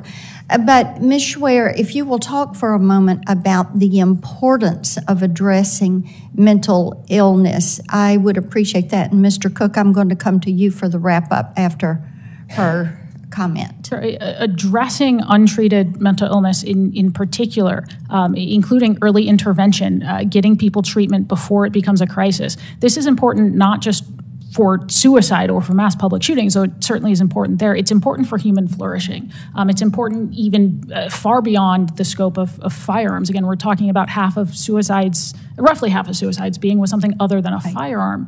And so to the extent that we can get people in crisis help, especially lethal means counseling about all lethal means, not just firearms, that saves lives. And it also, again, promotes human flourishing. It promotes better communities and healthier families, and that is important on a grand scale. Thank you. Mr. Cook, and welcome. Glad to see my fellow Tennessean here today. Pleased to be here. Thank you for having me. Sure. I'd like your response on the intervention and the mental health component of mass shootings and suicides. Well, if I could also touch on the school issue that you raised, because part of the Project Safe Neighborhoods program that we had, and it was so successful in Knoxville, included interfacing with, as you may know, we had school resource officers, and that was attacked nationally as part of the Defund the Police. It was an incredibly important program as part of our comprehensive approach to reduce violent gun crime, because those individuals brought a very positive influence into the schools. They made a good impression on the children of all ages, mostly high schoolers in connection with our program, and proved to be a critical component in educating them on the need to avoid gun violence and the resources that are available to them in the community to avoid getting drawn into gang violence. Right, I appreciate that. My time has expired. Thank you, Mr. Chairman. Thank you, Senator Blackburn. I'm going to take a moment here, a prerogative as chair of the committee, in light of testimony and questions earlier, to note that two of the three majority witnesses are from Chicago, which I'm honored to represent. I thank them for being here. And to also note that it is not unusual for my colleagues on the other side of the table to talk in negative terms about that city. I'm honored to represent it. It has many challenges, as most American cities do, and I'm going to work to make things better. But a question was asked of Dr. Ranney about Chicago, which she answered, and then proceeded with a question from the senator from Louisiana to talk about other areas facing challenges of gun violence that show that they're struggling even more than Chicago. I'd like to give you an opportunity to complete that answer. Thank you. I think I was talking about Louisiana, New Mexico, Utah, other states with quite high rates of gun deaths, and talking about the beautiful collaborations between community members, law enforcement, and the legislature in those states to both set up great data tracking and then to work with community groups to put in place programs to decrease gun deaths, both in the cities and in rural areas. Thank you for that. And I would say that any member of this panel who is naive enough to believe that his state, her state, will never be touched by gun violence should consider what's happened just recently in the state of Maine, where the whole population of the state was asked to stand down. No one would have chosen Maine as the next target for gun violence, but the fact is, with 400 million guns in this country, every state, every city, every locality has that threat facing them. Senator Booker. Thank you, Mr. Chairman. It's a difficult issue for me because I live in Newark, New Jersey. I'm the only senator that lives in an urban community that is, I live in a community below the poverty line, and I've had experiences with gun violence that will chill me for the rest of my life. But one of the things that frustrates me is often the racial tinge that this has, that we often talk about this as an urban problem. It actually infuriates me because I think it makes it harder for us to come together and realize this is an American problem affecting all American communities. And just so we can be factual, from 2016 to 2020, 13 of the 20 counties with the most gun homicides per capita were rural communities. It is very frustrating that the talk about Chicago that I've heard so demonizes a city that actually doesn't have the highest murders per capita of American cities or even in American counties. And it really obscures the strategies to do something about this. Now, what urban communities like mine have, which frustrates me, and I think this was said by Ms. Swearer and others, is that there are a whole bunch of other attendant problems that are correlative of violence. High lead poisoning levels, high poverty levels, inadequate housing. I could go on and on and on of issues that I've heard people on the conservative side of the aisle, to the conservative side of the country, to the more progressive side, understand that we are not often getting at the root problems that really create environments where violence proliferates.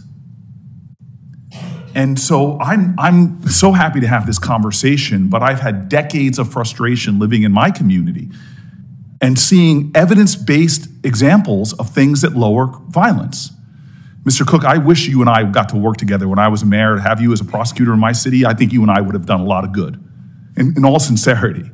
Because what frustrates the hell out of me is cities like mine have too much of the policing we don't need, where I watch kids getting arrested for doing things that kids at Yale and Stanford did when I was there. Now they've got records. Now they can't get jobs because they were arrested on marijuana charges when we have had presidents and senators bragging about their pot usage. And what that does economically to a city is stunning when you have mass incarceration for low-level nonviolent drug crime. But I do know when we target the small percentage of people in my city who have records of violence, we've been able to have incredible results.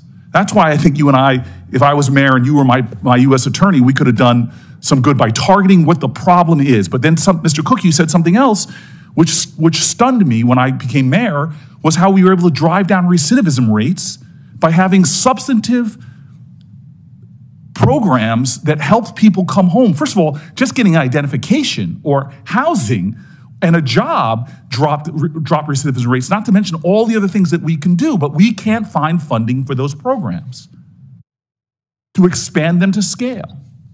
Mr. Bryant, if you can just please, we know violence intervention programs work. It's not even anymore there's no debate here. Could you just tell me that the funding issue, if we were able to take programs like this to scale, what kind of results do you think we could see? Thank you for the question. I think we could see major results. We do something in Chicago where we identify, our population in each community, all 77 neighborhoods. In those, top 30 neighborhoods, we're looking at who are the identified people, what do we have currently in terms of funding, and what funding would be necessary for us to get to 75% of the people who are at risk of being a perpetrator or a victim of gun violence. And we're doing all of the things that everyone has said here. We're putting social supports around them. We're subsidizing people getting a GED. We're giving people transitional jobs, supporting them through jobs, paying for them to get to and from school to their job without having to pay for it. So we all agree on the things that matter most. And I think the others, some people would say that intact families are important. Well, we got to have intact families that are healthy mentally, financially, and are well housed as well to be an intact family. And let's just be clear, and this is something I don't think most Americans know. Rural area, urban area, that the cost of a shooting, I went to my hospital, University Hospital in Newark, and just said, how much does a non-fatal gunshot wound cost taxpayers? Hundreds of thousands of dollars. not to mention what that trauma does to a family or community. I've seen businesses close just because they've had shootings at them. The ripple effect of one shooting economically, yet we can't come up with the investments in evidence-based programs that are actually working to lower violence. We're being penny wise and pounds foolish in this country.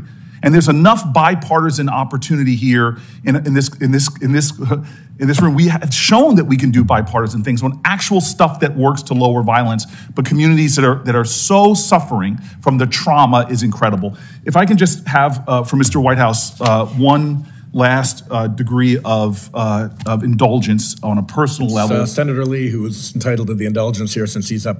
I appreciate that. Well, this is actually about Senator Lee. It's very personal because as much as he's my friend, he doubts me. And so, Mr. Bryant, you're on under oath here. You and I played football together.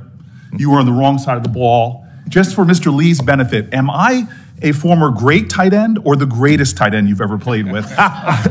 Please, for my colleague, just let him know. I guess at Stanford, I think on our particular team, he would have been the greatest on our team. Thank you very much. That's for the record, forever in the American Congressional Record. And I stand, Senator Lee. Yeah, I stand corrected now. I'm never going to doubt you again. Thank you very much. After that, we've been arguing about this for years, so thanks for putting that to rest, Mr. Bryant. Ms. Swear, I'd like to start with you. Tell us a little bit about how many people in the United States every year are using, how many times each year does an American use a firearm in self-defense? So we don't have an exact number, but when you look at sort of the conglomerate of studies, they mostly find that, with a couple very limited exceptions that are outliers, somewhere between 500,000 to several million times a year. And I would note that the most extensive study on this issue, the 2021 National Firearms Survey, further validated some of those earlier studies and came to a conclusion of about 1.6 million. And again, that was the most extensive survey ever conducted of firearms owners. Okay. What would that tell us about risks associated with putting legal restrictions on the books, to the extent that those legal restrictions might impair the ability of the law-abiding to use those for lawful purposes, given that it's normally law-abiding people who are most likely to comply with the new law? What would that do to those people? Well, so it shows us generally that it's all about understanding where the risk is. For your ordinary law-abiding, peaceable citizen who is mentally stable and not experiencing extreme stressors, which is most American gun owners at any given point, right? Their biggest benefit is that they can now protect themselves against their biggest, most substantial threat, which is external crime. But I think most people on this panel would agree, when you flip that, there are cases, right, where if you are now mentally unstable, if you are experiencing crisis, you statistically might be the bigger threat to yourself, or if you are the one perpetuating crime, right? Well, now you are statistically the threat that needs to be solved. So it's about understanding where that threat is. And again, for your ordinary law-abiding gun owner, that threat is external, it's not internal, and that ability to possess that firearm is actually a net benefit to them. Again, assuming that they are not leaving guns under their couch cushion for their 6-year-old to find and that sort of thing. That can be problematic. But in the net, yes, it's a positive for them. And that's helpful, and that's helpful to a point that one of my colleagues made earlier in the hearing, which is that I think we all want to get to a similar place insofar as we're focused on wanting to protect human life. We want fewer deaths, and dangerous things can happen if we assume that when we pass a law, it's going to be a net life savings, when that's not necessarily always the case. So when you had the governor of New Mexico issue a public health emergency declaration and put in place this executive order dramatically restricting the ability of law-abiding persons to possess firearms in certain places, that's significant. Now, when you look at the New Mexico case in particular, you've researched that and you found some fascinating information. Is it true that you discovered that in New Mexico only 0.002% of concealed carry permit holders in New Mexico had their permits revoked for any reason? So I don't remember the number off the top of my head, but that sounds Correct, and it is generally the case when you look at permit revocations in any state, they are minuscule. And that's, again, for any violation. That doesn't necessarily mean that it was revoked because they used their weapon violently. Sometimes it can be, they had a DUI or any sort of, non-weapon related offense. But on the whole, when you look at those numbers, concealed carry permit holders are amongst, if not the most law-abiding segment of the population. And yet, Governor Grisham's executive order would have affected them disproportionately. Meanwhile, you've got new research that's been done, and a lot of experts in the field from across the political spectrum and across the country have weighed in on this. Earlier this year, the chief of the D.C. Police Department, Chief Robert Conte, said, quote, "If we really want to see homicides go down, which I think we've established here, we want to save lives. We really want to see homicides go down. Keep bad guys with guns in jail." He went on to say, quote, "Right now, the average homicide suspect has been arrested 11 times prior to them committing a homicide." In 2021, there was a study commissioned by the National Institute for Criminal Justice Reform that found gun violence in D.C. to be tightly concentrated on a very small number of high-risk individuals. In fact, they estimate that within a year, there are 500 identifiable people considered to be very high risk, and these very high risk individuals comprise 60 to 70% of all gun violence in the district. So there again, we have the problem. If what we focus on is rules that are going to be new rules, separate and apart from the dozens of laws that have normally been broken, the minute someone commits a gun crime, the minute someone kills another human being with a gun. If by adding another gun law, a gun law of much wider applicability, and if what we're doing is restricting and restraining the rights of the law-abiding, and hence their ability to defend themselves, will that necessarily save lives? No, Senator, and that's actually one of the things that I'm talking about in my testimony when I referenced this idea of a lot of our commonly proposed gun control laws. They're not actually designed to get at any of the underlying factors. So if you just tag on another law, whatever it is, okay, now it's a universal background check or a magazine capacity restriction, the people who were already illegally possessing those firearms to commit illegal crimes are not going to suddenly say, oh, it's what's triply illegal, so now I won't do it. All you're doing is sort of expanding the likelihood that an otherwise ordinary, peaceable citizen is going to get caught up in sort of a tic-tac offense, or even worse, it could actually undermine their ability to defend themselves in the most acute sort of self-defense scenarios. And of the 250,000 gun criminals incarcerated, surveyed, only 1% of them bought them from a retail source. The rest of them bought them through some underground illegal avenue or on the street or something like that. So we got to be very careful. Let's not punish the law-abiding and thereby restrict their ability to protect themselves. That will cost lives, not save them. I told Senator Tillis that he could have my spot because I was going to be here for a while Chairman Durbin was off and voting, so I'll recognize Senator Tillis and I'll take the next Democratic spot that lines up. Thank you, Senator Whitehouse. Thank you all for being here. I, along with Senator Cornyn, joined with Senator Sinema and Senator Murphy to negotiate the Bipartisan Safer Communities Act. Stand by it. I think it's policy that's going to age well. Just for an update, full implementation was January of last year. There have been 168,971 purchase transactions for under 21 since then. 1,200 were denied, not based on the Safer Communities Act, but based on a prior policy. 428 were denied based on the Safer Communities Act. So to the Second Amendment advocates who said this was going to lead to a mass confiscation, they're patently wrong. More importantly, if they see the basis for the 400 or so that were rejected under the Safer Communities Act, no reasonable person would think that that was their day to buy a gun.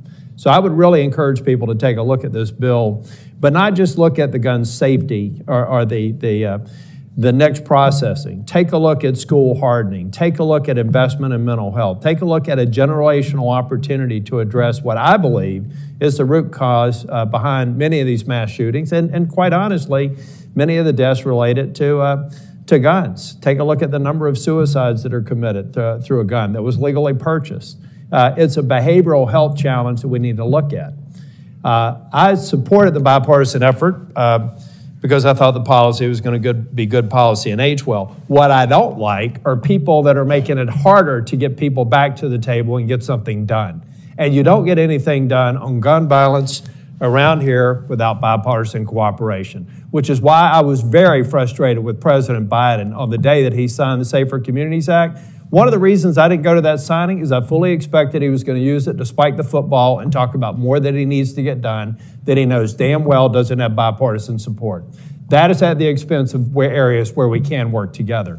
Similarly, Governor Grisham, you want to push us further back from coming up with reasonable policy?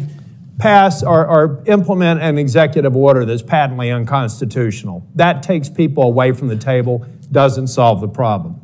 Now let's talk about let's talk about violence in our communities. And I won't have time, but I would like to go back and ask states, conservative and liberal states, help us help your communities. Get right with providing information to the NICS processors so that they have the best available information about the backgrounds of these. If you're a Second Amendment advocate, you should be providing information to the NICS processing centers so those under 21s can get their guns sooner. If you're a gun control advocate, you should, and incidentally, Senator Booker, New Jersey's among one of the worst offenders of providing background information that we need to actually process and identify people who are at risk. It has to do with behavioral health adjudications and juvenile criminal arrest records. We've got to get this implementation right. But we've also got to look at the mental health and other components on the bill. I promised myself I wasn't going to take most of my time on it, but here I go. It's an important bill. People need to understand it. Instead of looking past it to the next thing we should do here, which is oftentimes dividing us, every single senator should understand that bill and do what I do, is have meeting after meeting after meeting in our state to make North Carolina the best implementation of the Safer Communities Act, and hopefully other states will follow. Now I got to get to the broken window theory. I believe that we're going through it. I believe I'm living it at Eastern Market. I bought a condo there about 5 years ago, felt good for about 3 years. Now I promised my wife after Votorama, or when we get out of here at midnight, I will not walk home. It's a 15-minute walk that now feels different. And it's because local mayors and town councils have lost sight of the fact that I believe the broken window theory is real. And I believe where we proved it, someone who's up for nomination in Baltimore, former Baltimore mayor, over 50% African-American population, elected a white mayor in the form of Martin O'Malley because they were fed up with what they were experiencing in Baltimore. And by stepping up, he reduced crime, and you could debate the number, by about 30%, as much as 42%. And it wasn't because he was letting people get a pass on jaywalking or anything else. He was holding people responsible and drawing the margins around what was acceptable behavior. Mr. Cook, do you believe in the broken window theory? Ms. Scheer, or Swear, do you? I'll get that if you want me to. I believe it is one of a number of theories that is helpful to understanding crime. I firmly believe that the resurgence of crime that we're seeing, the feeling that I have now in Washington, D.C., has more to do with people mixing up Dr. Cosey-Gay. I believe that people deserve forgiveness. You are a lot further along in your faith journey than I am in forgiving mass murderers and a number of other people, but good on you for being there. But hopefully we can both agree that these mass murderers need to redeem themselves while they spend the rest of their lives in prison when we're talking about those sorts of offenses. But until we start recognizing that our communities are less safe, governor's orders taking away guns like New Mexico are forcing more people to buy guns. Gun ownership is at an all-time high now, and it's going to get higher if you keep doing this kind of crap, Governor from New Mexico. We need people to sit around the table and act like adults. go back and have unpleasant conversations with people that are in our parties, but get to the table and solve problems. And we're not going to do it by talking about take all the guns away or give them all guns. And we're not going to do it by making any of this increase in crime and reduction in safety in these communities excusable. Whether it's Chicago, Charlotte, New York, Portland, doesn't matter. We all know what safe feels like, and you can't tell me you can walk the streets of San Francisco at night now and feel safe. Local electeds, state electeds, everybody else need to recognize they have a responsibility to the people of those communities to make them safer, and they are going in the wrong direction now. And gun violence is only one piece of the puzzle. Thank you, Mr. Chairman. Thank you, Senator Tillis. Senator Cruz. Thank you, Mr. Chairman. We are at yet another hearing called by Democrats on gun control. Understand that today's Democrats in the Senate, these are not your father's Democrats. There are no moderate Democrats left in Congress. Today's Democrats, when it comes to guns, their objective is to disarm law-abiding citizens. They simultaneously embrace policies that release violent criminals from jail. They're not interested in locking up murderers. They're not interested in locking up gangbangers. They're not interested in locking up violent criminals. Instead, they systematically support policies that release violent criminals. By the way, if you are hesitant to believe me when I say this, perhaps you'll believe the mayor of Dallas. The mayor of Dallas, Eric Johnson, who's a friend, is a lifelong Democrat. He's African-American mayor, elected in Dallas, been a Democrat his whole life until just recently. He left the Democrat Party and became a Republican. Now, let me read you why Mayor Johnson became a Republican. Quote, "Unfortunately, many of our cities are in disarray. Mayors and other local elected officials have failed to make public safety a priority or to exercise fiscal restraint. Most of these local leaders are proud Democrats who view cities as laboratories for liberalism rather than as havens for opportunity and free enterprise. Too often, local tax dollars are spent on policies that exacerbate homelessness, coddle criminals, and make it harder for ordinary people to make a living. And too many local Democrats insist on virtue signaling, proposing half-baked government programs that aim to solve every single societal ill and on finding new ways to thumb their noses at Republicans at the state and federal level." I have to say to an ordinary person, the political ideology of today's Democrats makes no sense. Why your priority is disarming a law-abiding citizen, but not going after the violent criminal. And to be clear, it is the radical left that advocates abolishing the police and defunding the police. And when I say there are no moderate Democrats left, the Biden administration has nominated not one, not two, but three of the leading advocates of abolishing the police to senior positions at the U.S. Department of Justice. Every single Democrat on this committee voted to confirm every single one of them, but not just on this committee. Every single Democrat in the United States Senate voted to confirm all three of the Biden nominees, including Rachel Rollins, nominated by the U.S. Attorney in Massachusetts, one of the leading advocates of abolishing the police, as a local prosecutor. She put out a list of violent crimes that she wouldn't prosecute. You know what? We're not having a hearing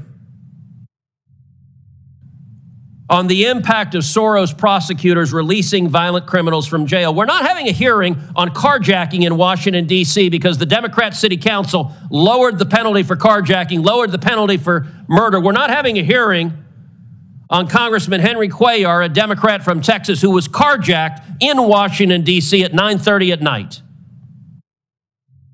We're also not having a hearing on the Antifa and Black Lives Matter riots across the country, because to Democrats, when stores are being looted, when police cars are being firebombed, when police officers are being murdered, that's not a crisis if they agree with the ideology of the criminals. Instead, their objective is they want to take away the firearm from the single mom who's taking the subway home at night, who that is the only prevention she has against the violent criminals that the Democrats are unleashing. And by the way, to give you an underscoring of it, look, we have a mental health crisis in this country. I've repeatedly introduced legislation to improve school safety, to invest to double the number of police officers in schools. Democrats objected. To invest $15 billion in mental health counselors in schools.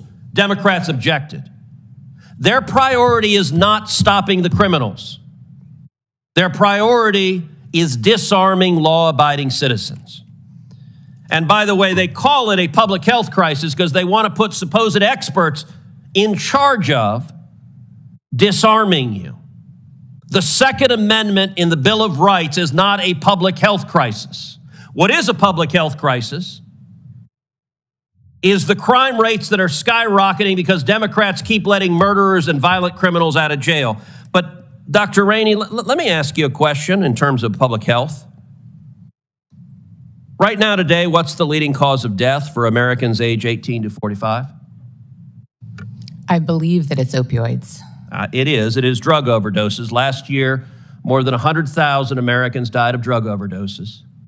70% of that came from Chinese fentanyl that is flooding across our southern border because this administration has opened up our southern border to 8.6 million illegal immigrants, has enriched the drug traffickers. Do you think, Dr. Ranney, that fentanyl flooding across our open border on the south that has killed collectively 100,000 overdoses last year, do you think that's a public health crisis? Absolutely. Synthetic fentanyl is a major crisis, and Senator Reid from my home state of Rhode Island has been a leader in trying to stop the supply of synthetic fentanyl. Except he hasn't, because Senator Reid, along with every other Democrat, supports Joe Biden's open borders, because when we try to secure the borders, they block it over and over and over again. And the criminals who come across who are taking people's lives, that is because the Democrats refuse to enforce the law. Senator Cruz, equally important is harm reduction to ensure that those who use opioids have access to things like Suboxone or buprenorphine and methadone to help so that they don't use illicit substances off the street. Thank you.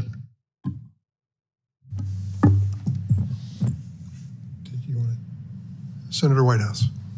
Thanks very much. Let me welcome Dr. Ranney back here and thank her for all of her good work in Rhode Island. Dr. Ranney, did you have occasion in the emergency rooms of Rhode Island to treat gunshot patients? I did. And did you have occasion to observe the difference between gunshot injuries from what you might call regular ammunition versus gunshot injuries from essentially weapons of war, where the projectile, the bullet, travels at particularly high speed as it hits the human body? It's difficult to know in the emergency department what type of ammunition is used. We have seen an increasing number of patients with multiple gunshot wounds at once, which is obviously much more difficult to save. What are the what is the experience like of the ambulance pulling up into the bay and somebody coming into your hands with gunshot wounds, particularly multiple gunshot wounds, and perhaps, if you can identify it, even high-speed projectile AR-15 type gunshot wounds? So when we get an alert from EMS that they're coming in with a gunshot wound, which we often but not always do, we mobilize not just emergency physicians, but also trauma surgeons, social workers, medical students, respiratory therapists, and so on. So there's radiology techs. There's somewhere between 15 and 20 folks who go into a room. We mobilize blood supplies in order to have that at the ready. Bring a lot of different equipment ranging from chest tubes to the tools that we use to crack a chest if needed, and have these standard algorithms that we follow as we take care of a patient. Sometimes those are successful. Often they are not. The likelihood of saving someone's life depends on both where they are shot and how many times they are shot. I have seen, again, although I cannot identify types of ammunition or types of firearms in the emergency department, that's not my training, and we don't know that at the time. I have seen organs shredded, aortas bisected, and obviously have seen folks with gunshots to the brain as well. Suffice it to say that knife wounds and beating injuries are customarily easier to treat than gunshot wounds, and particularly multiple gunshot wounds? That is correct. I'll also say that another senator made a point about suicide. Most suicide attempts we can also save. Suicide attempts by a firearm are almost universally lethal. And not to belabor the point too much, but have you ever witnessed multiple injuries by musket, which was the firearm of choice at the time the Second Amendment was drafted? I don't know that I've ever seen a musket wound. Yeah. And I think the founders may well have had enough common sense to understand that in the time it takes to reload a musket, if somebody were going berserk in a tavern or at a musical performance, there'd be plenty of time to intervene, and that something categorically different takes place when an individual has access to weapons that either are or can be configured to fire rapid fire and to fire ammunition of an entirely different and more destructive nature because of the speed with which the projectile flies. So thank you for being here. So sorry we lost you to our Connecticut neighbors, but thank you for your service in Rhode Island, and I'm glad you still tell everybody that you're a Rhode Islander. Still my home address, sir. Thank you. Thank you, Senator Whitehouse. Well, I'd like to say a word to particularly those at the witness table, but especially those with white coats. Now you've seen it. You've seen the debate in the American political scene over something from your perspective that seems so obvious. I would imagine if your professional responsibilities take you into a surgery or a treatment room for a gunshot victim, that after it's over, when you finally get a chance to relax for a moment with a colleague, you think, what are those politicians thinking? Why don't they take a look at what we're seeing every single day in virtually every hospital across America? And why don't they do something? Well, there are 2 or 3 different approaches, as you probably noted and listened to the senators ask their questions. I can recall one approach. I was a member of the House. It was almost 30 years ago. It's a long time. 30 years ago, and along came a new narcotic called crack cocaine. It scared the hell out of us.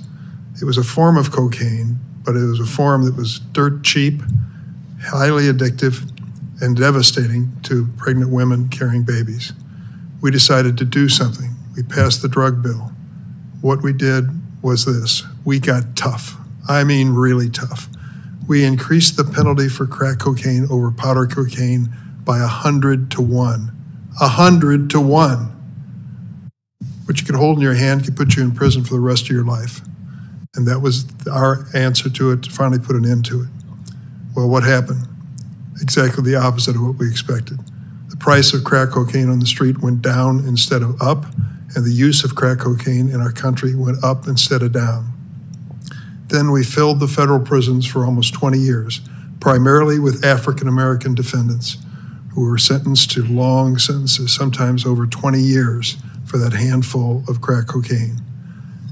Ultimately, we came to our senses, at least partially, several years ago, and reduced it from 100 to 1 to 18 to 1. Now, let me add, from a pharmacological viewpoint, there is literally no difference of the impact of crack cocaine on your system over powdered cocaine. But we were getting tough, really tough. Finally, under President Donald Trump, I mean that, under President Donald Trump, he signed a bipartisan bill that Senator Grassley and I co-sponsored called the First Step Act, which basically said we're going to take away the mandatory minimum aspects of some of these provisions relating to narcotics. So this debate's been going on as long as I've been in Congress. We've learned and we've forgotten, and we've learned again and forgotten again.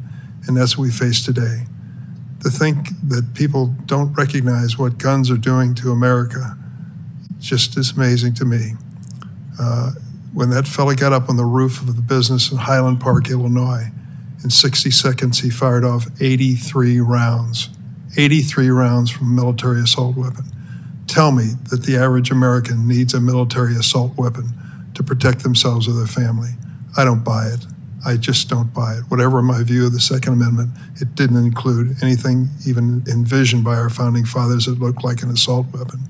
So the question is, will we do anything as a result of these hearings? Some of you as witnesses have expressed a weariness that we keep returning to this topic.